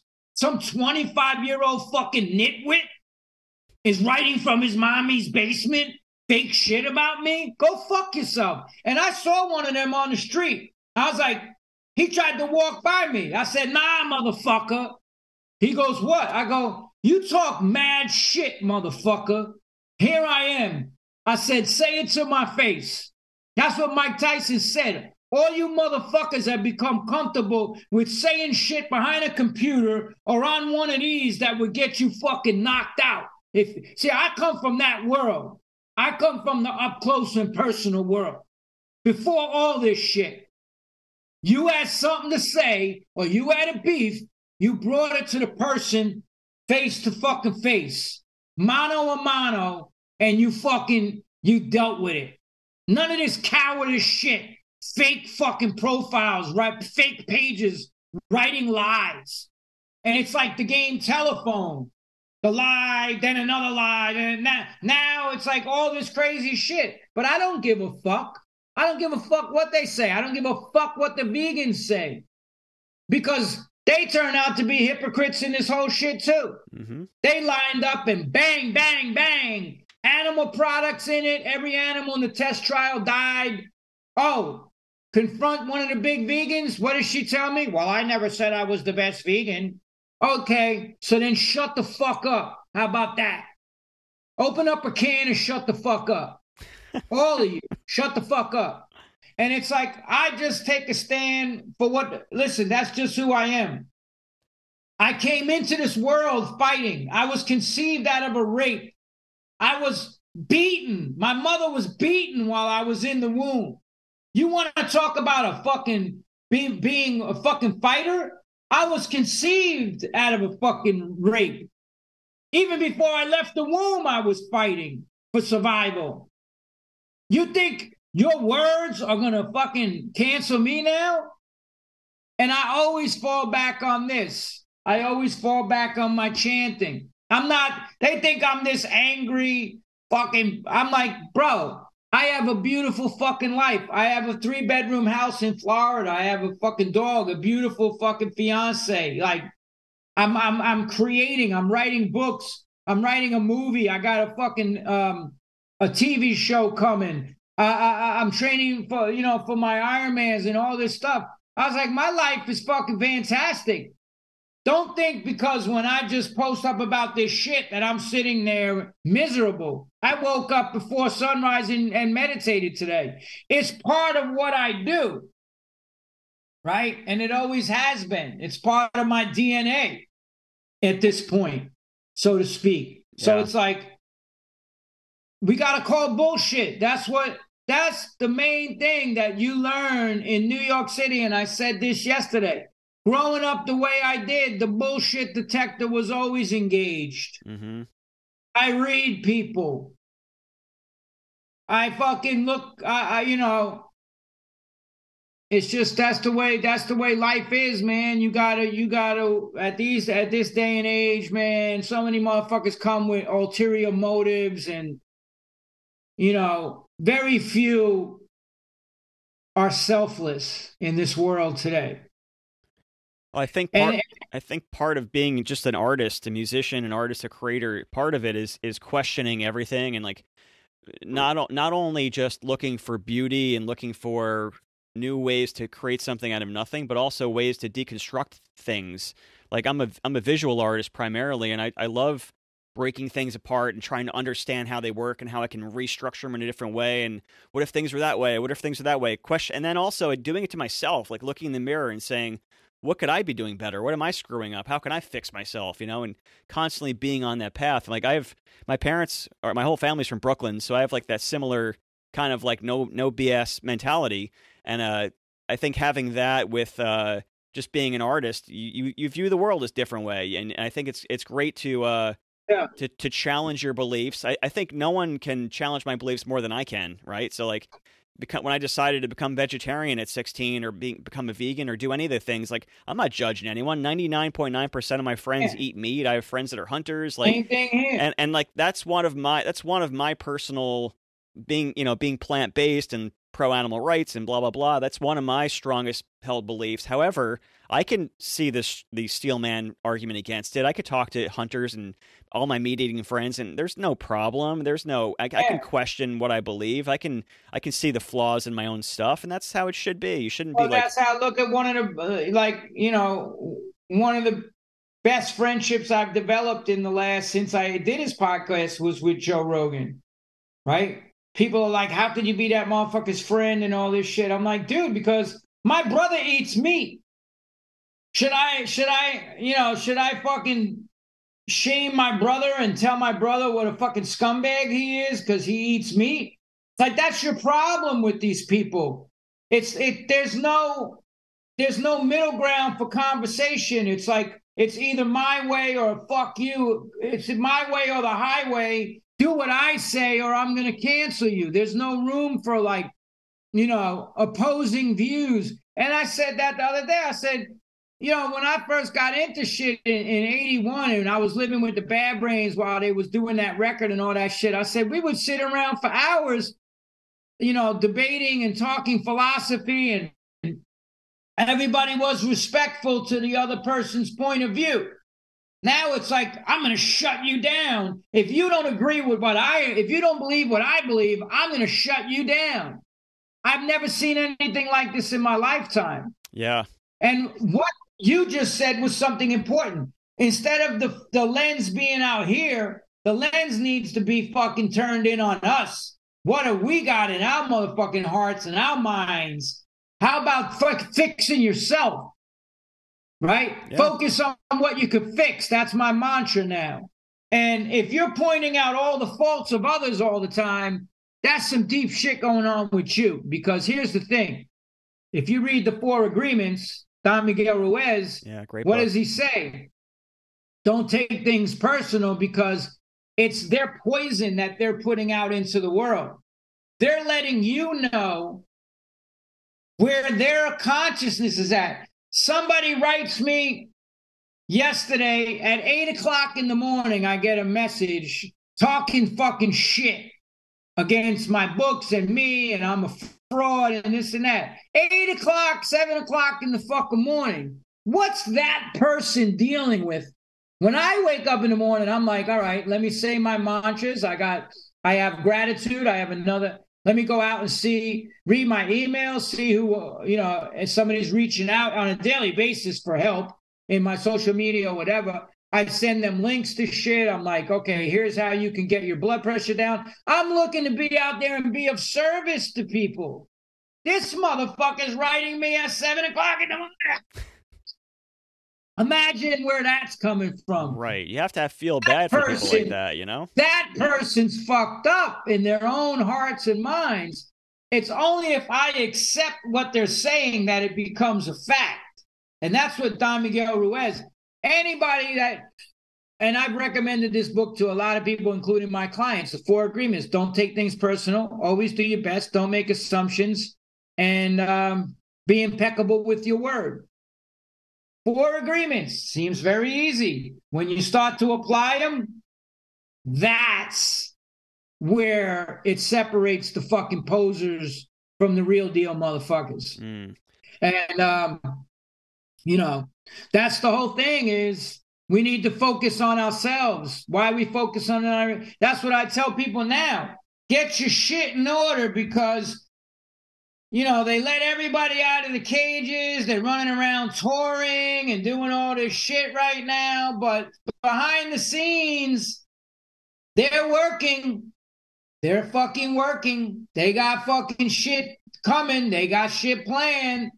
And you better get your house in order.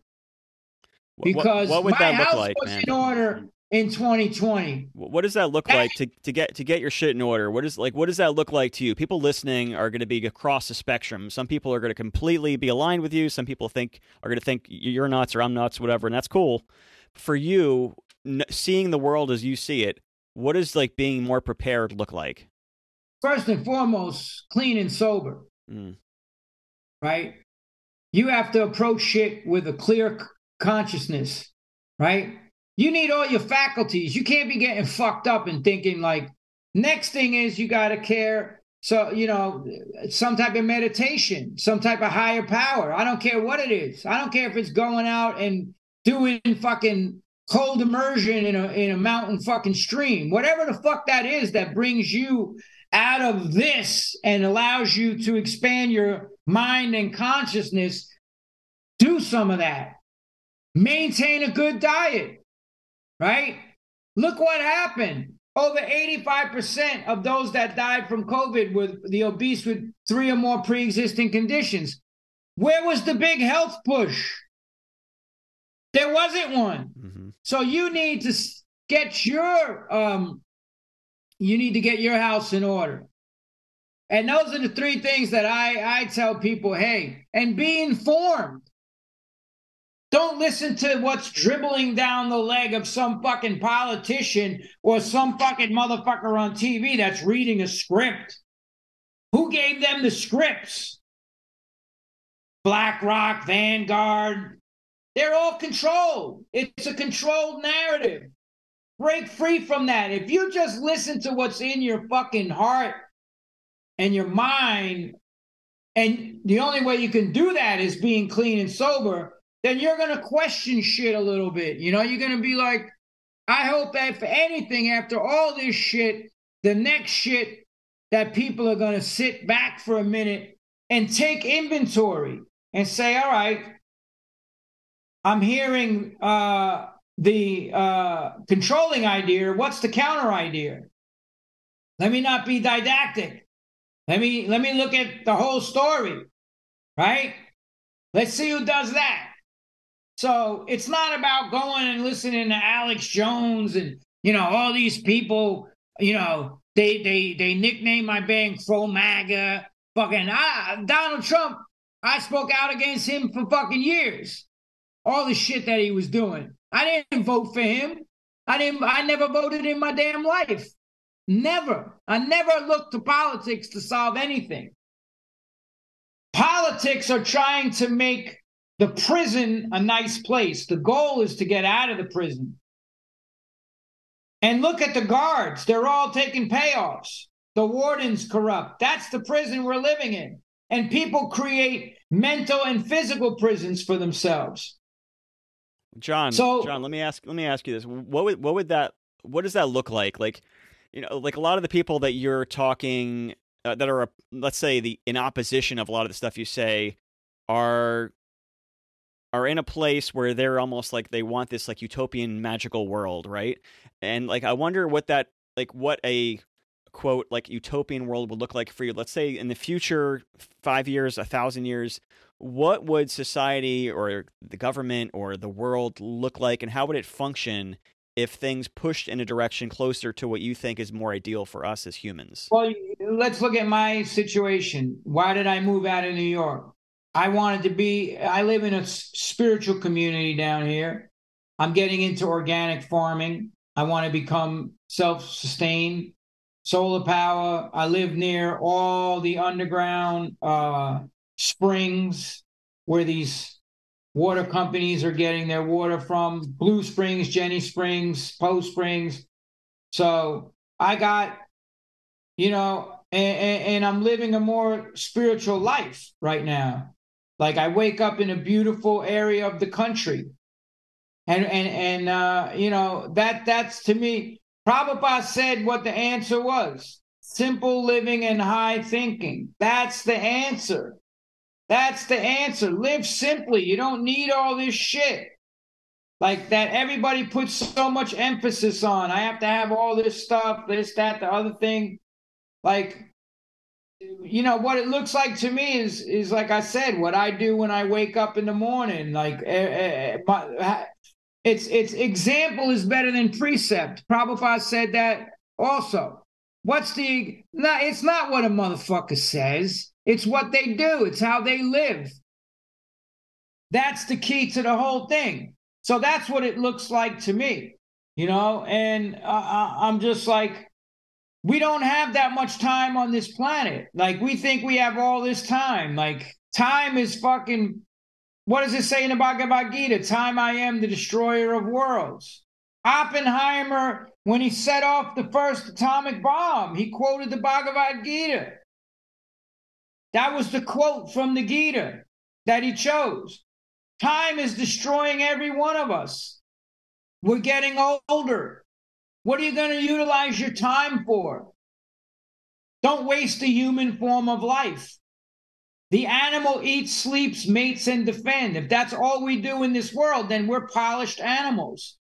The human has the ability to ponder the existence of what we're supposed to be. What is life about? Look at all the great philosophers over the thousands of years who sat around talking about life. Who does that now? All they talk about is what the latest gossip bullshit is. And you know what Prabhupada said about that? It's simply the croaking of the frogs, letting the snakes know where they are so they could come and devour them. Prajalpa in Sanskrit means nonsense talk. That's what it is.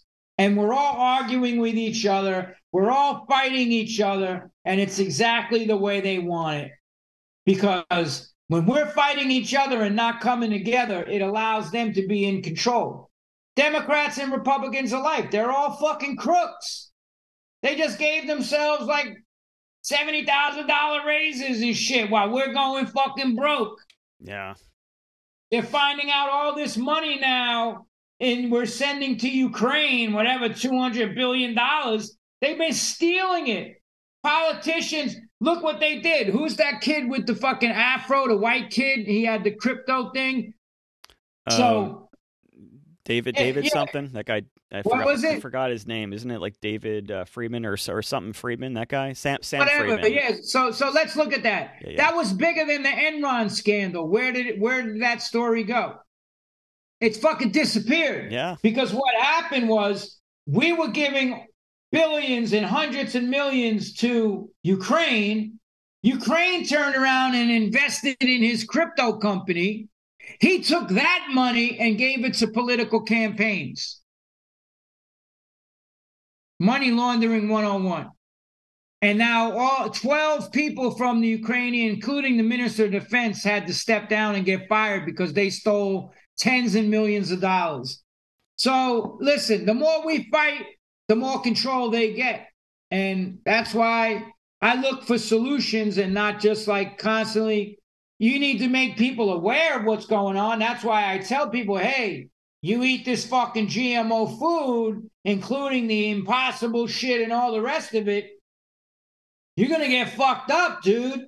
I'm trying to like warn people, you know, if there's a thief that comes in the room and I don't warn my friend to hide their backpack or you know, tell my friend to, watch your purse. Am I your friend? A friend warns that person, hey, this guy's a fucking thief. Like, watch your shit. So that's what, we need to warn people, but it's up to them. It's up to them. Like, it's called mass formation psychosis. How did everybody, they know they ran with the Nazi playbook. The Nazis didn't go away. Everybody thinks that. They didn't. Look at fucking what Soros was doing. He was going around confiscating and turning on his own people. Look at what fucking Klaus Schwab's father made fucking shit for the Nazis. They got a fucking a certificate from the Nazis. Now this motherfucker's talking about you will own nothing and be happy. We must take control. We infiltrate the cabinets. And you're listening to this guy. People are going to think. Some people are going to think that this is all crazy, but if you look at history, like we were just in Europe with our kids, and we got back from Amsterdam. We watched a documentary about Anne Frank with my children, and you can look at documentaries, you can read books, and it's like what happened first. They had registries of their enemies. They gathered their enemies. They took their guns away. We need to know who took got their rights away. They made lists of who's where, and then they had them turn on their neighbors and their family. And like I'm not being a conspiracy theorist. I'm just saying just read history and make your own judgments. If you fail to remember history, you're doomed to repeat it. Look what the Stasi did in East Germany. Did you ever see that movie? I think it won an Academy Award about the fucking the Stasi in East Germany and how the guy was spying on this family's conversation and he started to actually have empathy for the family. But dude, they've done this all before. It's the same shit. They're doing it again. And now it's like they can just get you on all this stuff. And then like, if they digitalize currency and all the rest of the shit, it's a wrap because all they got to do is hit that switch. Boom. Nope. You can't go anywhere. You can't do anything. Cashless society. China. They're all praising China. Communists. that fucking kill. They put Muslims in these fucking prisons and kill them and harvest their organs and fucking horrible fucking record of human rights violations. It really. Joe Biden ever criticized China?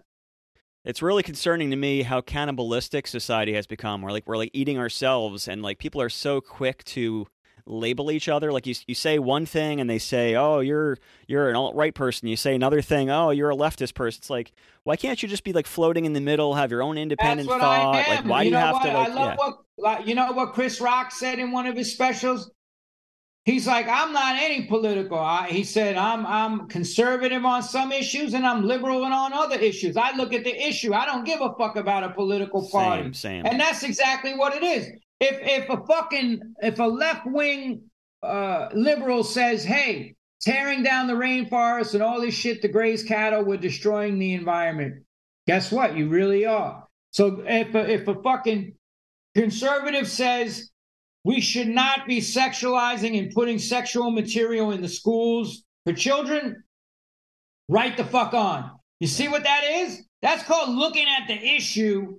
And look at how many people turned a blind eye to what Trump did or what Biden did or whatever because they didn't want to fucking ruffle the feathers of the party. So they let him get away with it, right? So that's my point. Like, I don't give a fuck about any politics. I never voted in my life. I called out every fucking president. My track record speaks for it. Look at my books. Look at my albums. Look at my interviews. Everything, all the way up to fucking 2023. I think it's just important to just be more loving, spiritual person, have empathy. Real, I have friends that all across the spectrum of politics, and I have no problem with that. That's how it should freaking be. But I think people are so quick to put things into digestible little chunks that, whether it's like. That's what they do. And when they can pigeonhole you into a group, right? Like all of a sudden, the lie is I'm a right-wing, Trump-supporting, conspiracy theorist, racist, misogynist, fucking homophobic, transphobic person that's a piece of shit. That's what these people write about me online, right? Because then they don't have to accept the fact that maybe they're wrong, right? I look to the commonality of people. I want to get along with people. I want to be, unless you're an evil motherfucker. You touch a fucking kid into the fucking, you get dealt with. Like there's certain motherfuckers, I don't give a fuck. You do that shit, it's on. Yeah. But what I'm saying is politics divide. Consciousness brings people together. So let's decrease the political. Now they're amping it all up again. Oh, it's going to be this guy against that guy. And oh my God. And it's a fucking joke at this point. I laugh. I'm like, holy shit. How many times are you what's the definition of insanity? To keep doing the same things and expecting a different result. Like they're doing the same shit. They're triggering all of you motherfuckers through these fucking corrupt career criminals, whether it's Obama or Nancy Pelosi or fucking Trump or fucking Mitch McConnell, any one of these motherfuckers. They're all corrupt. Like, I had fucking vegan telling me, like, that support Trump. I'm like, Trump has a steak company. I had Harry Christians telling me, yeah, Trump. I was like, Trump owns a steak company. How is he a fucking savior of humanity? Look at all the shit he's done. That's some clown shit, dude. None of those people are out for your best interests. None of them. They're out for themselves. Okay? Like, Donald Trump talked about fucking letting people in the country and all this. Guess who works at all his hotels? When he could save that money and burn the unions in New York and hire fucking scabs. What do you think he did? You think he was like, no, American made? Even the Donald Trump hats weren't made in America. Make America great. Made in China. Fucking, I don't know what the solution is, because we have a system where it's structured in this way, so you kind of have to Unless you The just solution is all of this shit is going to burn and crash and fucking burn. This is all, every empire falls. And this is going to be the fall of the Western, we had the movie, The Decline of the Western Civilization. Did you see that documentary? No. Now we have the fucking fall of the Western civilization. The fall is coming, dude. You're seeing it now. This shit is over with. They're all dumping the U.S. currency, all of this shit that's going on. This is all, no empire lasts forever, dude. And we're seeing the fall of the fucking, but there's so many amazing people in this country and other countries around the world that just want to live free. We just want to live free. We want to just fucking live our life the way we see fit, Yeah. And why does somebody have to, why do they want people in 15-minute cities eating bugs? You'll own nothing. We're going to control all this shit, the 2030 fucking agenda that the UN has and all this. Fuck you. You don't have control over my life. Fuck you. You're telling me I got to take your shit? Fuck you. I'm not taking nothing. You got some motherfucker with McDonald's telling me I need to take something to protect their health? Fuck you. That's what I got to say. And we have to start coming together. Otherwise, I at this point, it's like the dam is breaking anyway. And like I said, it's the darkest before the dawn. And this is a golden era in the Kali Yuga. The Kali Yuga is 437 or whatever years, but there's a 10,000-year period within the Kali Yuga of enlightenment. We're only 500 years into that. The Renaissance, all this shit that happened started over 500 years ago. So now, in order for humanity to become spiritually awake, this shit has to be destroyed. And there was a famous story of how this Brahmin let all the demons fight and kill themselves, and then the Brahmins came in and created a godless society, a God-centered society or spiritual society based on truth. Everything now is based on lies, right? Mm-hmm. So that's why there's so much turmoil. Which lie did I tell? Like that book. You know what's great about the truth? You don't have to ever remember what you said. You just stick with the truth. Here's the truth. There's no stories. Well, what story did I tell there? That's the thing about when you tell the truth. You don't have to go back and be like, oh, what did I say about that? Because you just repeat the truth. And that's what I do. And that's why the teachings of Prabhupada, comes into play. Because I'm reading a Bhagavatam that was written down 5,000 years ago. And I'm like, they're describing the symptoms of Kali Yuga. It's everything that's happening now. The great sages had wisdom, right? That's the way we accept knowledge. Guru, sadhu, and sastra, right? Sastra is the teachings. The guru is the spiritual teacher, and the sadhus are the enlightened people, right? That are giving us the knowledge. So I'm not listening to Joe Schmo on ABC Evening News. I'm like, okay, well, what do the sages say about what's happening?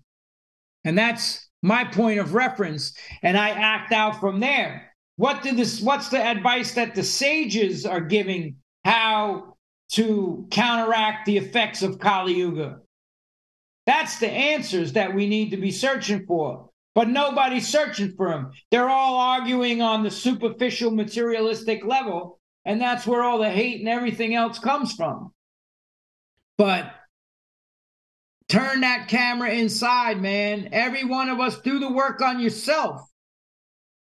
Do the work on yourself. That's been my whole thing. This has been a lifelong journey of me doing the work on myself. Mm-hmm.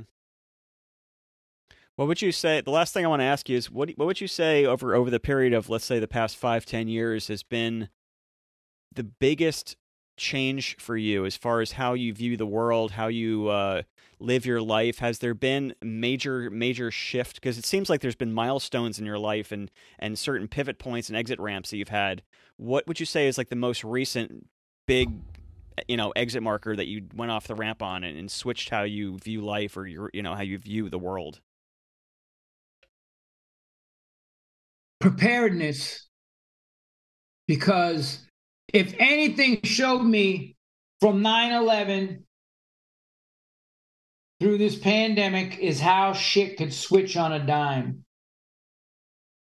How fast things can change. Right? So where's the preparedness? You stay prepared in your life so that when the shit goes down, you're ready for it as much as you can be. I mean, we don't know what's coming next, but they're telling us, oh, there's going to be another thing. Oh, Russia could easily bring a suitcase nuke into New York City, Joe Biden's telling us. There could be, the power grid could shut down. There could be a cyber attack. Fucking Klaus Schwab. So stay prepared, man. Don't get caught out there. What do I say in my book, Meat is for Pussies? If we fail to prepare, we're preparing to fail. You know why everybody crumbled? 99% of the people during COVID, when they injected fear, was because they were unprepared mentally, physically, and spiritually. So what are they going to do? They're going to give into the fear mongering. I didn't. I went about my business. And I obviously had to adjust because everything was shut down. But it made me see, okay, I got to be even more prepared. And I saw what happened in New York City. Motherfuckers was brawling in the streets over a roll of toilet paper. Lines down the block to get into a health food store or any store, the shelves empty. It's very easy. It is a very fragile society that we live in. COVID proved it and 9/11 proved it. What's next? What did Bill Gates say? This next one's really going to get their attention. A lot of people didn't take this one serious. Right? Yeah. What does that mean? What the fuck does that mean? And then him and his wife look at the camera and smile. You don't believe me? Go find the interview. You think I'm bullshitting? You think I'm making up conspiracy theories? They're telling us, Joe Biden, we're definitely going to have another pandemic. It's going to be way worse than the last one. Oh, how the fuck do you know that? Anyway, but let's, I say start getting your fucking ship in order now, man. Get prepared to go underway, like they say, in the military, haze, gray, and underway. Before you even deploy your fucking ship, everything, man, like you have to get that's one thing I learned in the military. It's like, be prepared, man. Prepare yourself. Get yourself straight now. Learn how to, that's why I willingly put myself in pressure situations. If you don't train and practice, what are you going to do in game day? I have a friend who did 20 years in the SEALs, a team leader and everything. They put those motherfuckers through every fucking thing you could possibly imagine. Why? Because one day they're going to be out there and they don't have anybody when they're behind enemy lines. What is it? I don't know how many people in a squad, 12 people or whatever. They got to count on the guy on the left and the right of them to get them back to their fucking families. So that's why they put them through hell. There's no like tapping out, I quit. That's it. So I really feel if you don't have those qualities, then place yourself around motherfuckers that do. Because just like placing yourself around a fucking drug addict is going to make you to do drugs, I personally try to stay around. And I wrote that in the PMA effect. Men and women who are fucking hard chargers that get shit done under any and all circumstances. Because those qualities will rub off on us. Those good qualities. And spiritually minded people. I'm trying to be around them. Watch who you let in your camp. You know how many people I thought were my friend? Like telling motherfuckers, yo, I love you, man, fucking all this shit. And then when this all shit just went down in the last few years because I had a difference of opinion, you know how many of those motherfuckers won't even talk to me anymore? And even after they've been proven to be wrong, their ego, the false ego won't allow them to fucking. I did have a couple people say, hey, man, I got it wrong, this and that, whatever. I was like, I don't judge you for that. Like, you know, I've gotten shit wrong too and corrected and had to go back and eat some humble fucking pie. But now it's like nobody wants to do that. So that's all I'm saying is watch who's in your camp. You know, get your squad together now, man. You know? Yeah. I'm down here getting everything in order, raised bed gardens and finding a fucking piece of land and taking care of all the other shit I need to take care of. Yeah, I would add that I think your camp, as you described it, I think the internal parts of your camp are really important too. We all have these different sides of our persona that are conflicting and not agreeing with each other, and like getting your mind in order with the different sides of your personas is a really important part of that as well, which I know you agree with. It's like one of the main parts, as a matter of fact. I'm glad that you brought that up because, you know, writing, when you write for a character, what does my teacher tell you to do? You write from the inside out. You get inside of that character from their perspective, and no two characters have that same perspective. That's how people, when they write flat dialogue, it's like you're writing from your perspective. You got to get inside that character and you write from the inside out. We need to act from the inside out, right? We need to get our internal shit straight so we know where the fuck we're going. You know, we know, and we act on that platform. We make decisions on that platform. Not on like I'm triggered by some shit somebody said, or I'm in fear because the news is telling me this. You know, according to the news when it first came, you know, half the country was going to die, you know? And I'm going to the hospitals filming it because my friends work there and they was never overcrowded like they're telling you. So that's all I'm saying. All right, man. And that's a good point. Get your mind right. Get your soul right. Get your fucking everything right. Your physical, mental, spiritual. It all has to come in a line.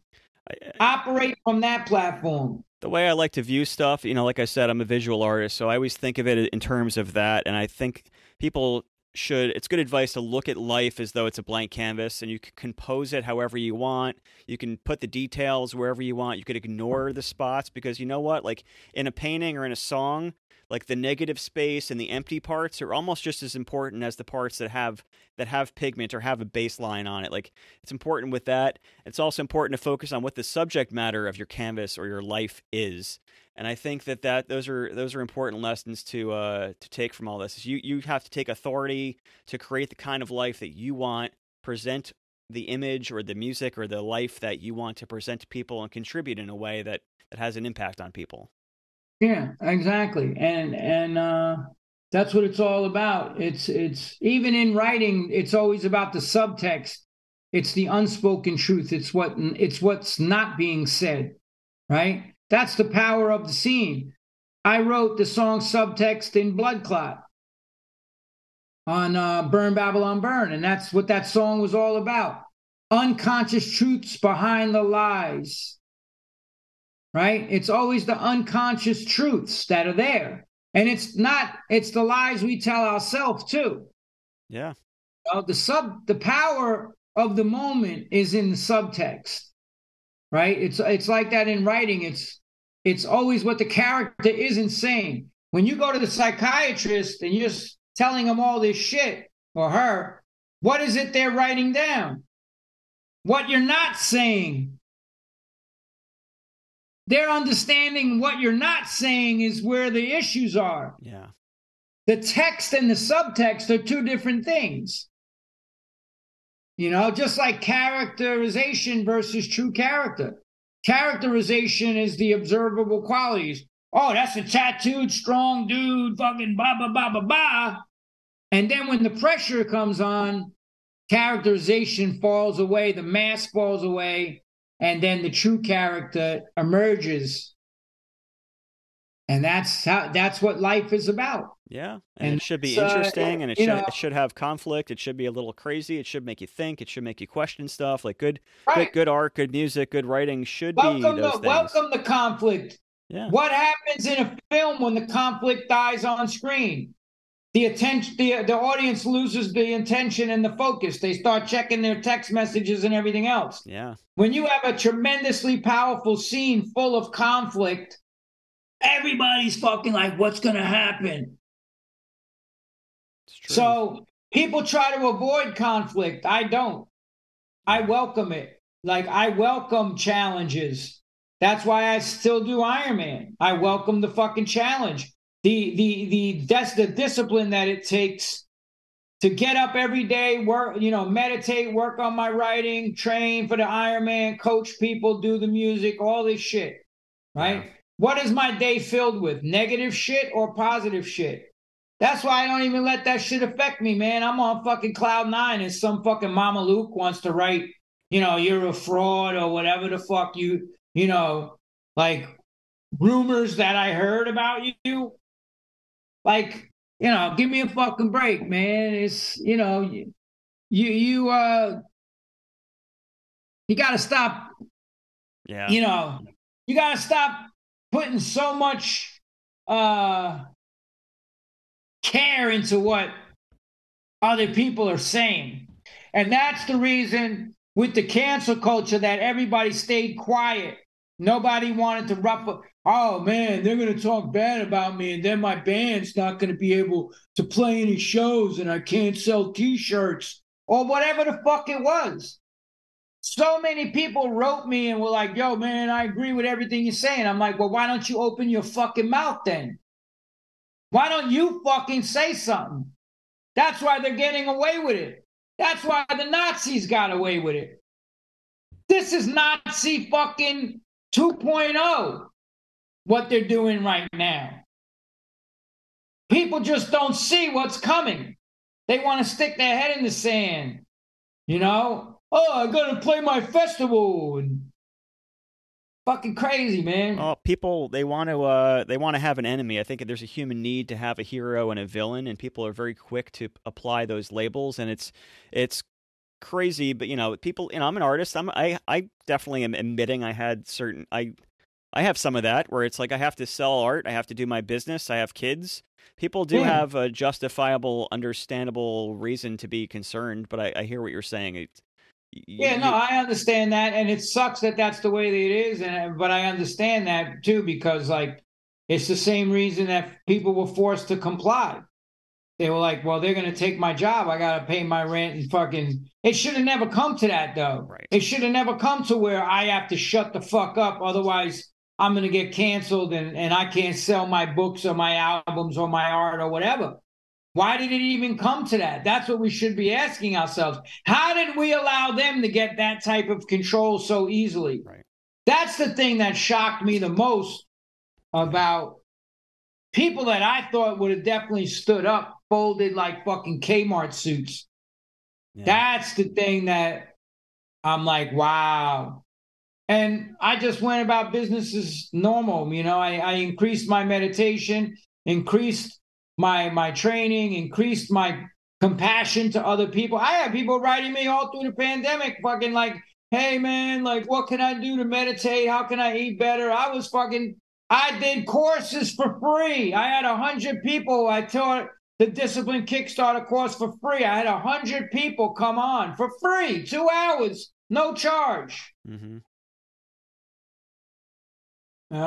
And that's the last thing I want to say is anybody that wants to have a nice an open perspective and really search to the knowledge for the answers, I'm gonna email you the link to get any of Prabhupada's books, which the Vedas are thousands and thousands of years old. He translated more books than anybody, word for word, and he added the purports.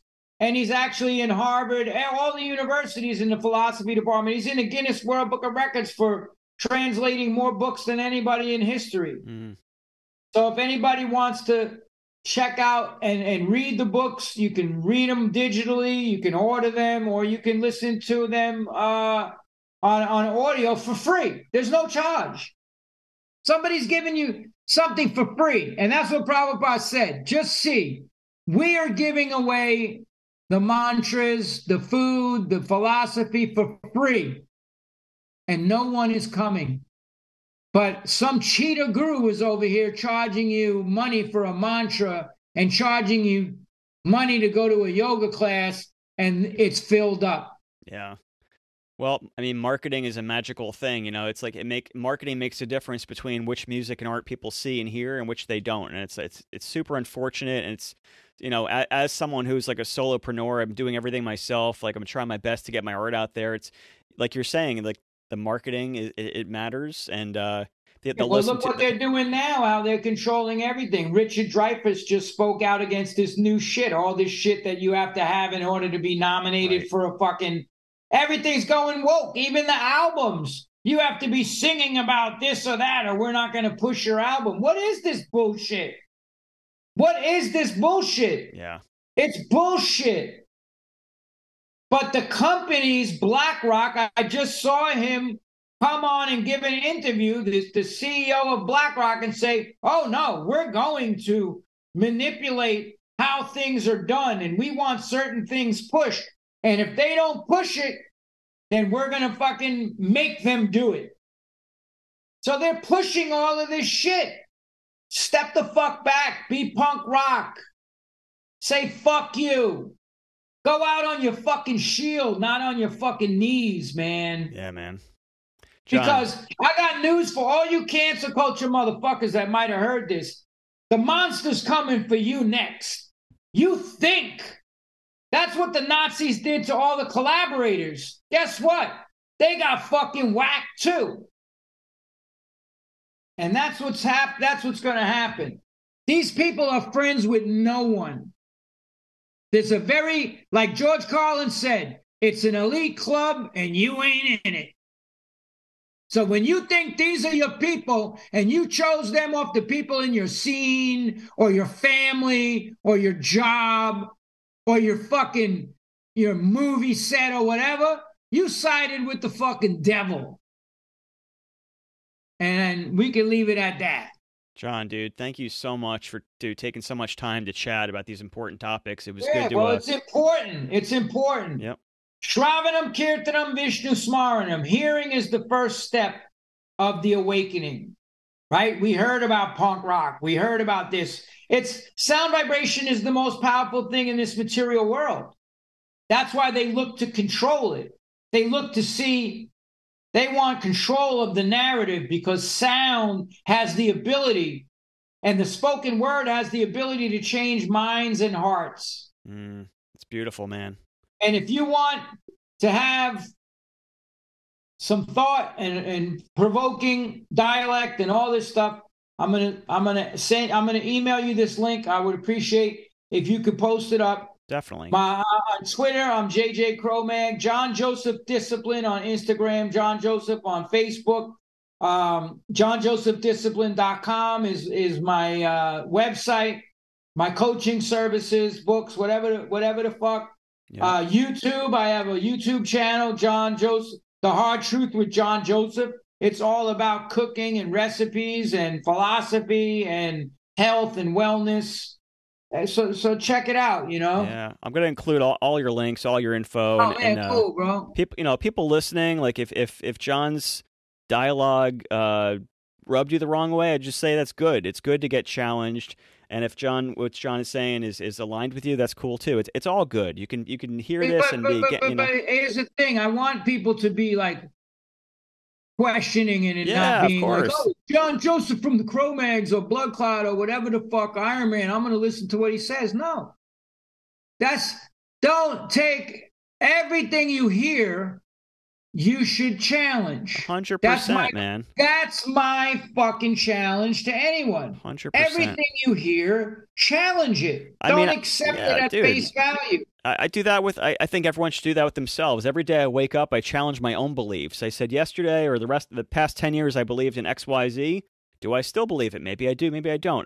Always question your beliefs and whoever you hear as well. Don't I teach 10 principles of discipline, and one of them is self-assessment. And we need to go back in order to understand how far we've come. There needs to be a gauging system. We need to self-assess. Where am I? Am I moving forward? Am I stuck in neutral? Am I going in reverse?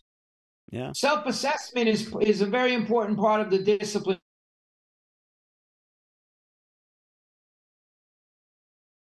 process.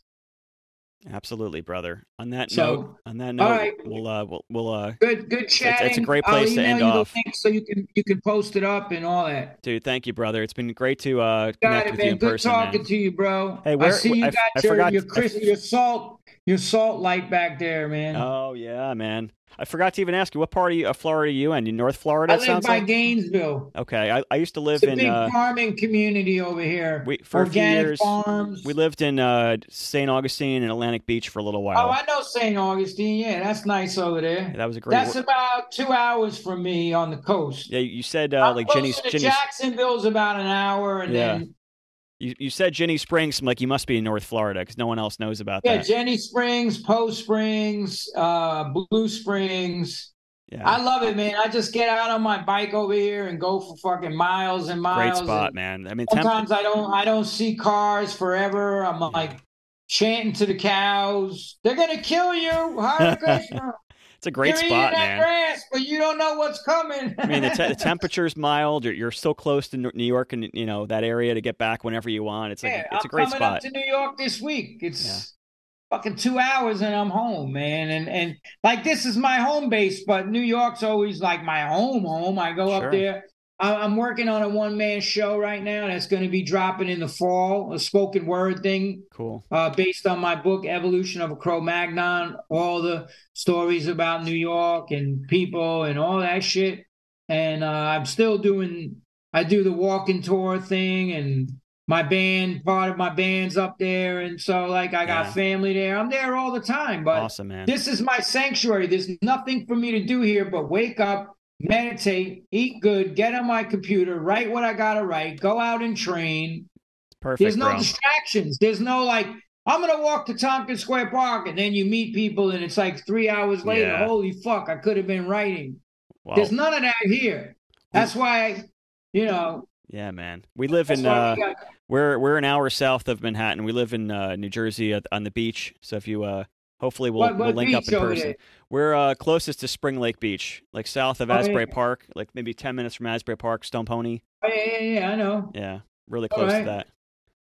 Good stuff, man. Dude, have an awesome day, brother. You too, bro. All right, man. All Peace. The best. Thanks, guys. We hope you loved that episode. If you did love it and could give us some love on iTunes, that would be amazing. You can leave a review and we will give you a shout out at some point on this podcast. Also, if you guys can follow us on social media, we would love to hear from you. We are on pretty much every social media platform at Shifting Perceptions Podcast, which is the same as our website, shiftingperceptionspodcast.com. We look and reply to all comments, so please share with your friends, tag us. We appreciate all the love.